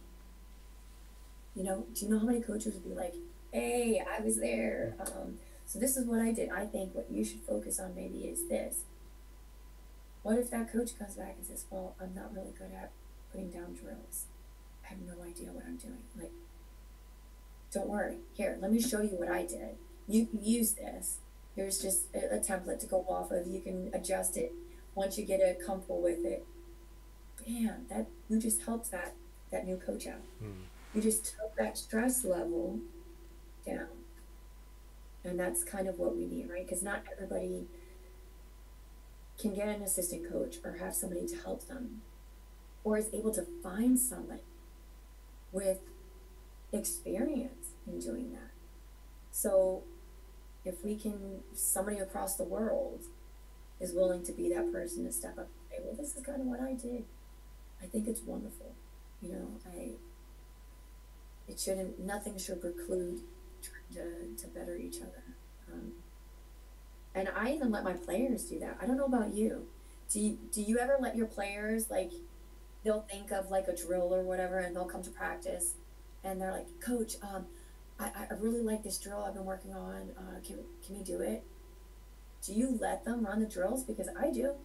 You have to. It's player ownership, and I can reflect the many sessions I've delivered in a session, and some young people I've worked with, and have gone, oh, can we do this? I've got this core game, and I'm like sitting and listening. I was like, right, let's run through it, and we can do it, and because it gives them that onus, and it's something that they want to do, and if their friends are having fun because of it, then it connects the group closer together. But it gives them that leadership. Then can they problem solve? Then can they, take on aspects of the session, and how can we grow and develop it? Then I might take something away and go, do you know what, I can actually keep this, or I might have that game. And then if you're with a different group, and then you come back to that group a few weeks later, and then you go and deliver that game again, then they're like bouncing, because they're like, oh, I know this game, we've done this the other week, and then you've taken that away, and then it helps build that trust, and they're glad that you've taken on board what they've said, they've listened, and then you've taken that away and delivered it again, and they're like, oh, do you know what, I respect that coach. And even for young kids who can't comprehend or think to that extensive level, they will essentially love you or like you as a coach, because they're gone, oh, he's doing that game again, cool. And it's that buy-in which really works well with younger players especially. Yeah, absolutely. Again, it's knowing your athletes, knowing your audience, and what to apply. I think it's great, again, because it allows them to think, right? We want our players to be able to problem solve when they're out there. If we're constantly telling them what to do, we're never really allowing them to think on their own and come to their own conclusions on what they're not doing right, or adjustments that they need to make. I know as an individual, I wouldn't want somebody constantly telling me what to do all the time, right? I want to be able to think and problem solve on my own. And it helps them. And I also think it shows ownership. And it shows leadership. We want these soccer players, we want our athletes to have leadership, right? Because on the field, if, let's say, your teammate misses the shot, and I've had it happen, they skim the goal, the post, by just a hair, and their head goes down, they're like, oh, needed that. How many players run over to that one player? It's okay, you're going to get it next time, don't worry about it, it's okay, good try. And they all go back into formation. There's a lot of players that don't do that. There's a lot of teams that don't do that. And so I think it's important, because it helps them build that leadership, that coach, that inner coach, right? It allows them to recognize, it allows them to plan, it allows them to feel part of the team. They have a say, their opinion matters. And they do come up with fun ones sometimes. I think some of the most fun drills and practices have been from players. And it's because they know what each other like. And they spend forever on their phones, and I'm sure they talk to each other about, does this look fun? And, in some ways it gives us a break too as coaches. Because then they get to set up their cone or their drill or whatever, and then they get to explain it to the team. And then you get to see them implement it. And in many ways, you're seeing what your players have been watching you do. So it's a reflection, you can see yourself in them. Again, it's not always about the wins, right? It's about where you see that growth. So when you see players step up and they're like, Coach, this is this drill I was thinking about. Can I explain it to you? Can we do it? I love that.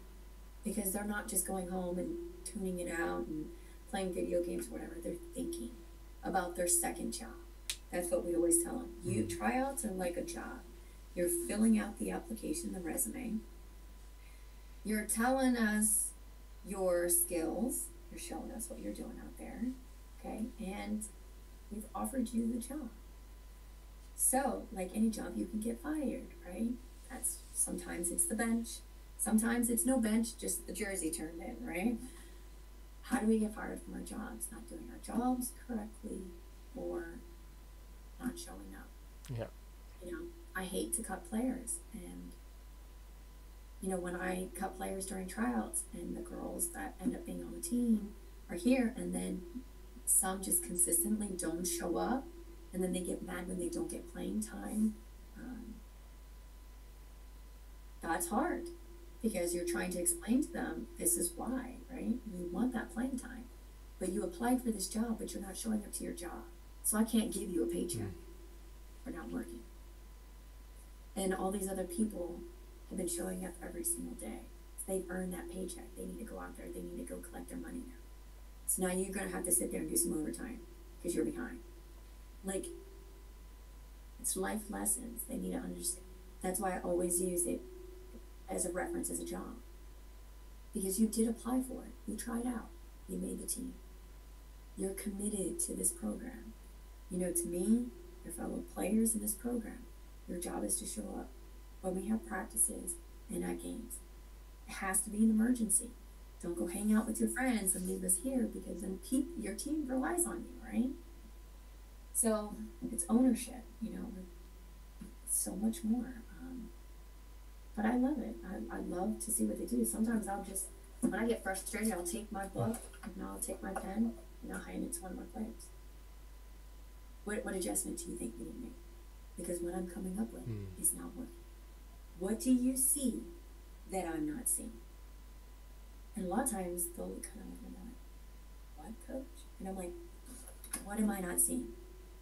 Because we're having a hard time keeping possession with the ball up where we need it. Okay, our wingers are not staying where they're supposed to. What are we not doing right? Yeah. I'm tired of swapping in and out. Tell me. And a lot of times they'll be hesitant. They're like, no, I'm good. But then there are those few that'll say, well, you know, coach, I think if we put this player here and we have them just go up and back here and they stay as our center back, and I'm like, you see, because not only what they don't realize, and I tell them all the time, when I ask you a question or I ask you to do something, there's always a rhyme and reason to it, right? Did I really not know what I needed to do there out on that field with the changing of the field? I knew. Did my player know that? No. So what I'm asking my player now is to think. What do you see on that field? So they are actually applying what they've learned, and they're showing me what they've learned by telling me, I see that person's not playing their position right, but I think it should go here. Boom. Phenomenal. There's so many ways that they learn out there, and it's just knowing how to use the tools. Absolutely. I don't know. And maybe, you know, I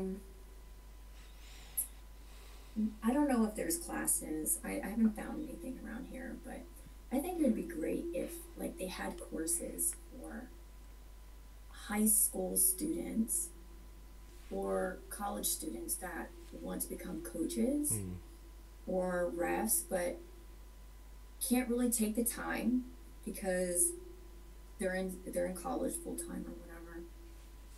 But they want to learn how the in and outs of coaching, right? Yeah. But they can't really, like in high school you have just regular studies, then you have sports or whatever, but you really want to learn the ins and outs of coaching.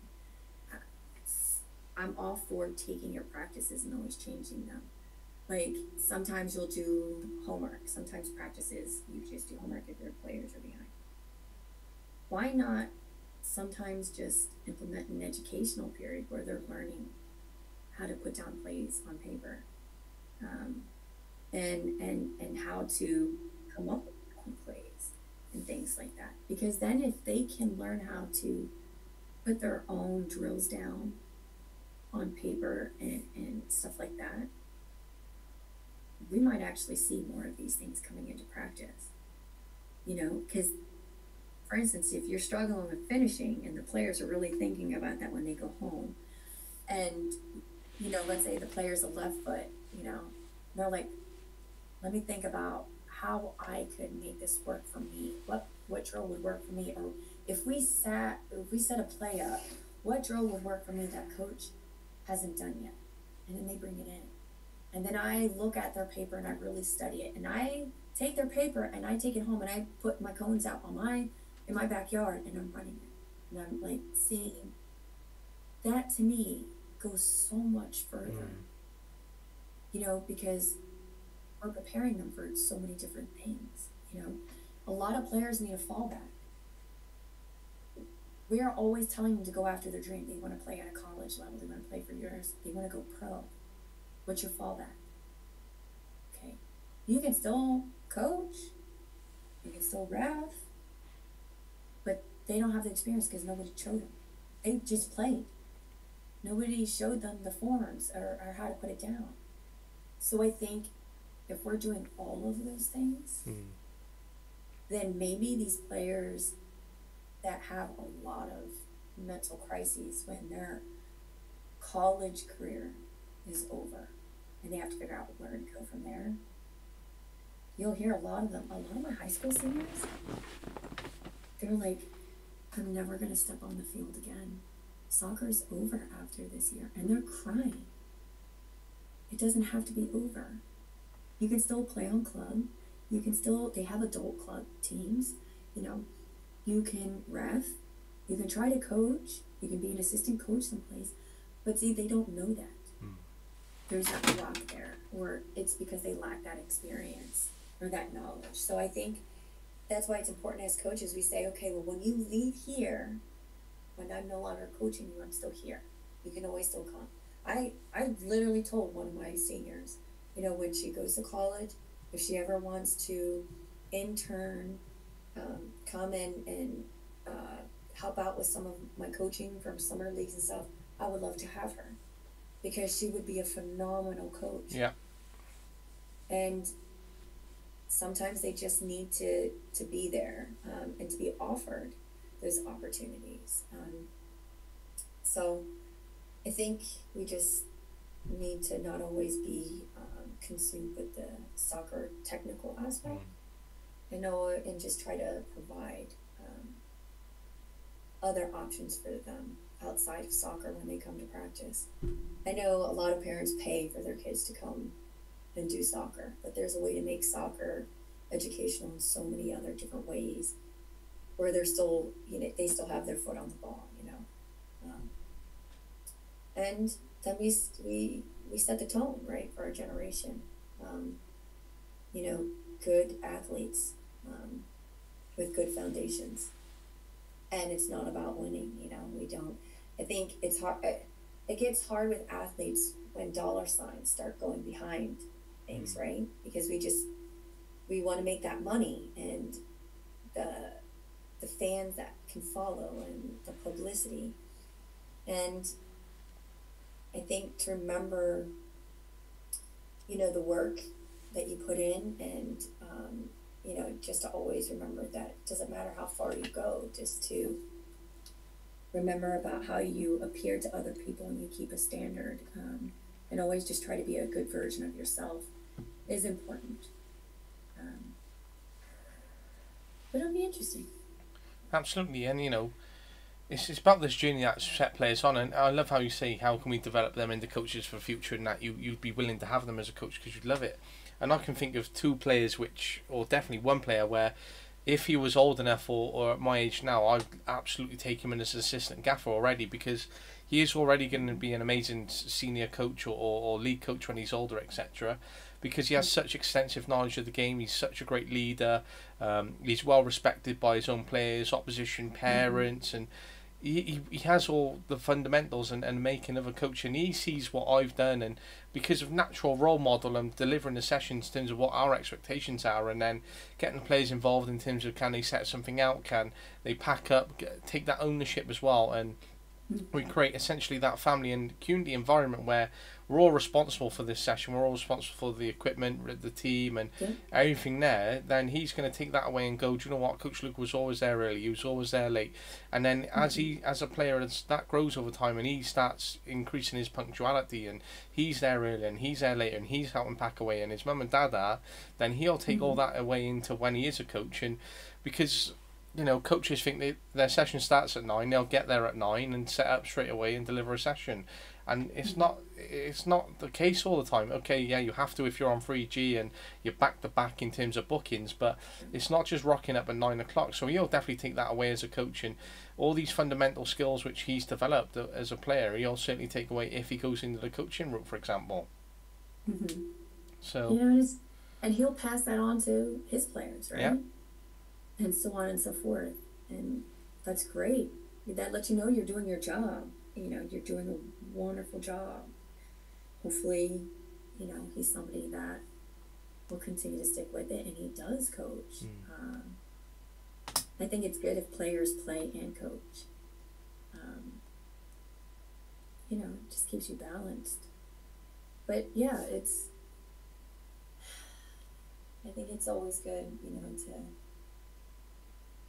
when you're able to pick out that one player, those few players on your team that just it's you could tell something's a little different. The knowledge base hunger is just a little different, and you I think it's just really great that you offer it, because they will take it. They will. Who knows? He might come back later on and say, "Hey, yeah, is it all right if I work with you sometime?" Sure. Yeah. I think that's awesome. Those are the fulfilling days when, you go home and you see your athletes implementing all those things. Because and in some ways, like when they step up as a leader, they make your job a little bit easier out there too, right? Yeah. Because then you can kind of focus on, do I really want to start this practice with this drill? He's doing a really good job, getting everybody warmed up and doing. It just makes things so much nicer, and it does speak to the coach and to the program when you see that. And I think as coaches, it's our jobs to recognize those players and continue to keep, pushing them and nurturing them. I have a soccer player who's tiny. She wants to play so bad, different colleges, and she works hard, works really, really, really hard, and I always tell her, just keep trying, knock on every door, and if they tell you no, just keep knocking. Size doesn't always dictate. You don't really need size on a soccer field. You just need to get that ball in. I've seen really short players become 10 feet tall. And when you see the leap on the field, especially like even after a game, when the players are coming off and you're thinking like, okay, what am I going to tell them? Because this was terrible. And then there's that one player that comes off the field. Okay, everybody, get your drinks, come down the corner, sit around in a circle, because we need to talk about this. And then you kind of walk over there, and then your athletes are taking over, and they're pointing at you. Don't even have to do the talking, because they know exactly what you're going to say, because they're able to recognize it and point it out, and then break apart, where we failed. I did my job, and it makes them feel good, right? Yep. It makes them feel confident, because they're able to recognize, man, what coach has been drilling in with us every single day is we're getting it. We're recognizing it for ourselves. They don't have to tell us. And if I run late for any reason, which, I never run late, but if I were to run late, I'm not really too terribly stressed, because I know that my players know what they're doing, because I have captains on that team that I know if without a doubt, if I just got really sick and I'm like, I gotta sit down on the bench, can you go up there and just tell them what they need to do? They'll do it, and they can do it. So I don't know. I think it's good, and I like to have my players come up to me on the sideline when they see something. A lot of players won't go up to their coaches and talk. Like once the game starts and they're on the bench, they won't get up unless they're called in, right? My players, they will say, "Hey, coach, can I talk to you about something?" Yeah, come on up. And they'll literally break down what they're seeing on the field. And I think that's great, because it's allowing them to feel comfortable enough, and they're being heard. Again, it goes back to what you were saying. They feel like they're recognized. They can problem solve. They can think this through themselves. And we're just being a soundboard for them, right? Because in many ways, they're really looking to us to say, yeah, you got it. Yeah, that's what I'm saying. Yep. So when they're saying that, I always, if they're never, if there are times where they're not on point with it or they're not seeing it correctly, yeah, I always have to remember to try to ask an open-ended question to get them to think about it so they come to that answer. But again, that comes from allowing them to come up on the sideline and talk to you, even during practices, regardless if it's at a game or a practice, or even through a text message, ideas or whatever. But I also like to put up plays and ask my players, where do you think you all would go? Yeah. Like if we're setting up for a corner kick, we'll ask them, where would you guys set up? Okay, so when she goes to kick the ball, and where are you going to go? Where are you going to go? Where are you going to? And we want to see them tell us where they go. And most of the time, that tells you all you need, right? You'll be able to tell which players are getting it, and which ones are not, or which ones need a little bit more help. So I think it's good when you can see them being able to just come up with their own plays and say, hey, coach, it's kind of a little bit off of what you did, but we changed up a little bit. Don't say anything till you see it. Just watch. Yeah, that's great. I think it's wonderful. Absolutely. So I think as coaches, we need to allow them to coach too. Yeah. Because sometimes, because they're the same age as each other, right? Sometimes they can talk to each other a little bit better at times, or get each other to understand something. I think as coaches, depending what age group you coach, there's always that age gap, right? My head coach has never really had a assistant coach before, and the first time he's ever brought on an assistant coach, and he was like, if I could do this again, I would have found you sooner, and that's because as a male coach, he couldn't connect with the females on a different level that I could, right? He can connect with them on everything else, and they absolutely love him. I mean, the stuff those girls put him through is just hilarious. For the breast cancer game that we had, they brought in a pink wig for him, and so he was wearing a pink wig. And one time he wore a pink cowboy hat, and so there's a lot of goofing around. But see, with me as their female coach, they'll come and talk to me about different things that they can't come and talk to about.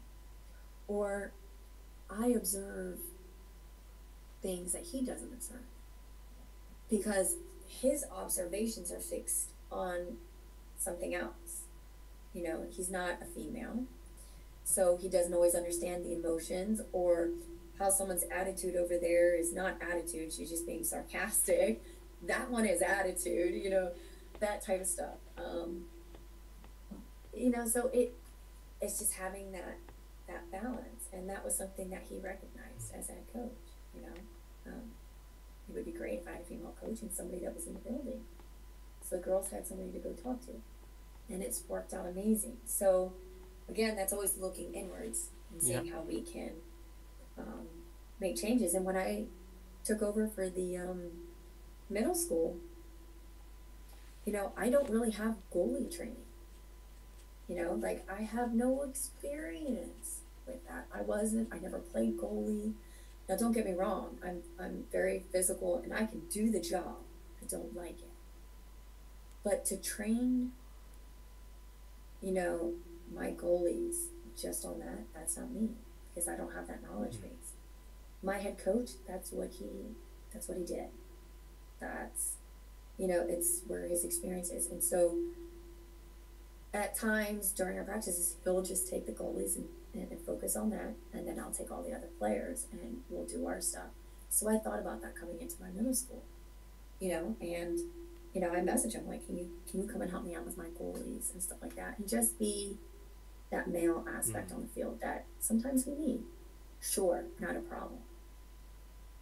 But again, you also run into, there have been some people that I've asked to help and they don't want to do it because as an assistant coach or just a help, they don't get a pay. So they don't want to do it. I'm different. I went through my whole season with my high school girls and I don't get paid because I'm an assistant coach.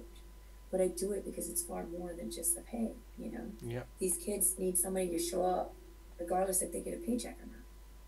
You know, because if we worry about we're only going to do something if we get a dollar sign behind it, we're never going to better our youth. We're never going to make these soccer programs great because there are a lot of different programs that don't pay coaches well, you know, and if that's the case, nobody would want to coach. And maybe that's why there's some ways shortages of coaches and refs.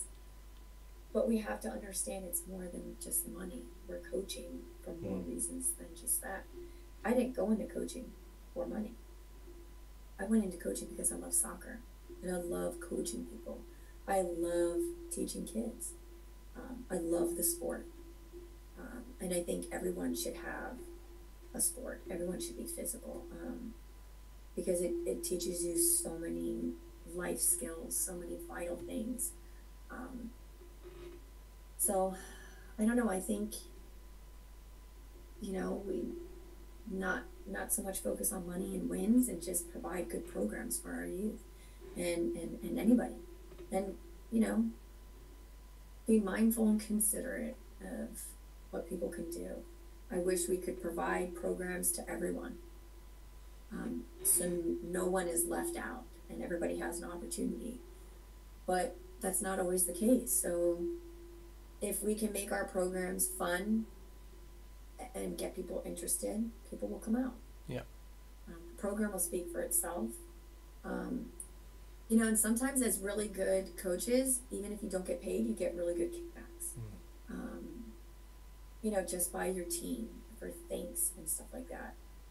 I always tell them my payment is just in the gratitude that I get from my players, the growth that I see on the field and in the personal lives. That's really all I need. I just want our youth and our programs to be positive programs for our athletes, and not negative. And, you know, provide safe, healthy outlets. Yeah. That's important. Yeah. I hope we get more people,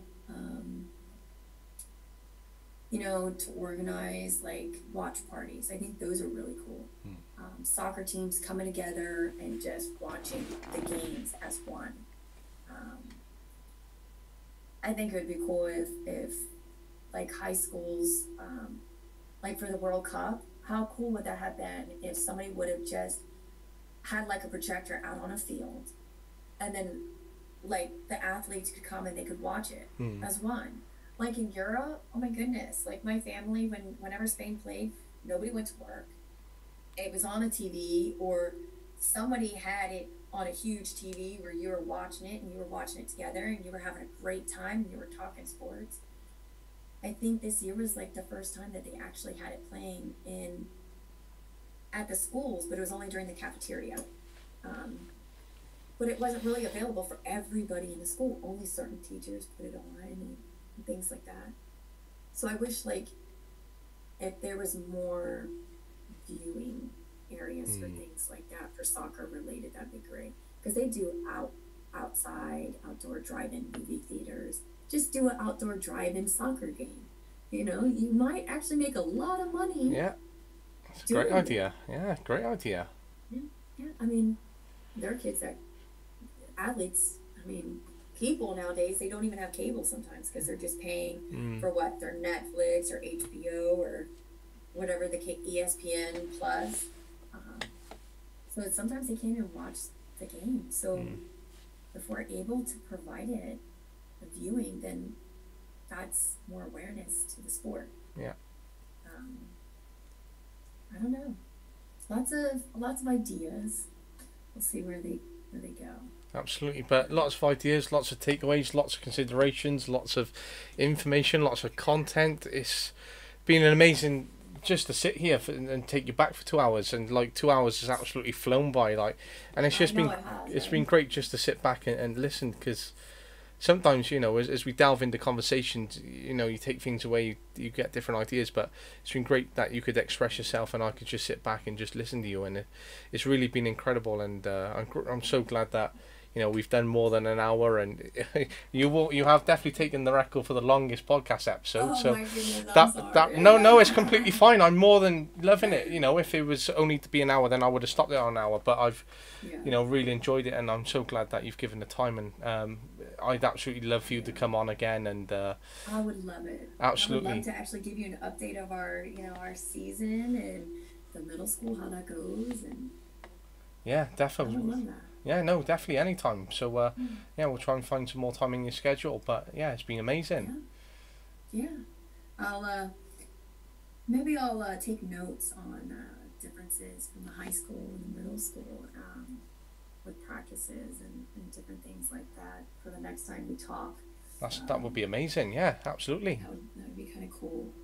You know, because I'm thinking about using rebound boards for my middle school and things like that. You know, some people have mixed feelings on it. They're like, you know, that might be a little too much. And but again, you know, these are 7th, 8th graders that are going to be funneling into high school programs. So I feel like the sooner we get them accustomed to these things, they're just going to be better players. Yeah, of course. And then we might see more freshman players on varsity. Yeah. Coming right in. So it'll be interesting. I'll put together a list of what did not work and what worked. Yeah, amazing. Yeah. We can come back and talk about it. Yeah, no, that'd be really good. Absolutely. Yeah. It's been fun. I'm glad. Thank you for considering me and bringing me on, and I've been looking forward to it for so long. I'm really glad. No, it's been a pleasure, and you've taken the floor away, and I think, you know, you'll be amazing to listen to, and anyone who's listening to you will be really lucky. But I've been so lucky to have you on and sit back and listen to you, and I've really enjoyed the time that we've had together. But no, it's been amazing, and I wish you luck for everything to come. But the next episode seems planned already and sounds fantastic to me. Yeah, and good luck with all yours, and keep me posted on how that's going. And you know, maybe I'll start posting up what my drills are and stuff, and we'll see if we get feedback. Yeah, absolutely. Not, you know, positive feedback. We need to remember that, positive. Yeah. There's always a way to get positive, not negative. That's it. But it'll be interesting. We'll see. Yeah. I'm going to do separate ones for middle school, separate ones for high school. So we'll see what people think, you know, are goods and do's and don'ts. Yeah. But I look forward to it, and thanks for having me. It's been a blast. I'm glad. Pleasure. All right.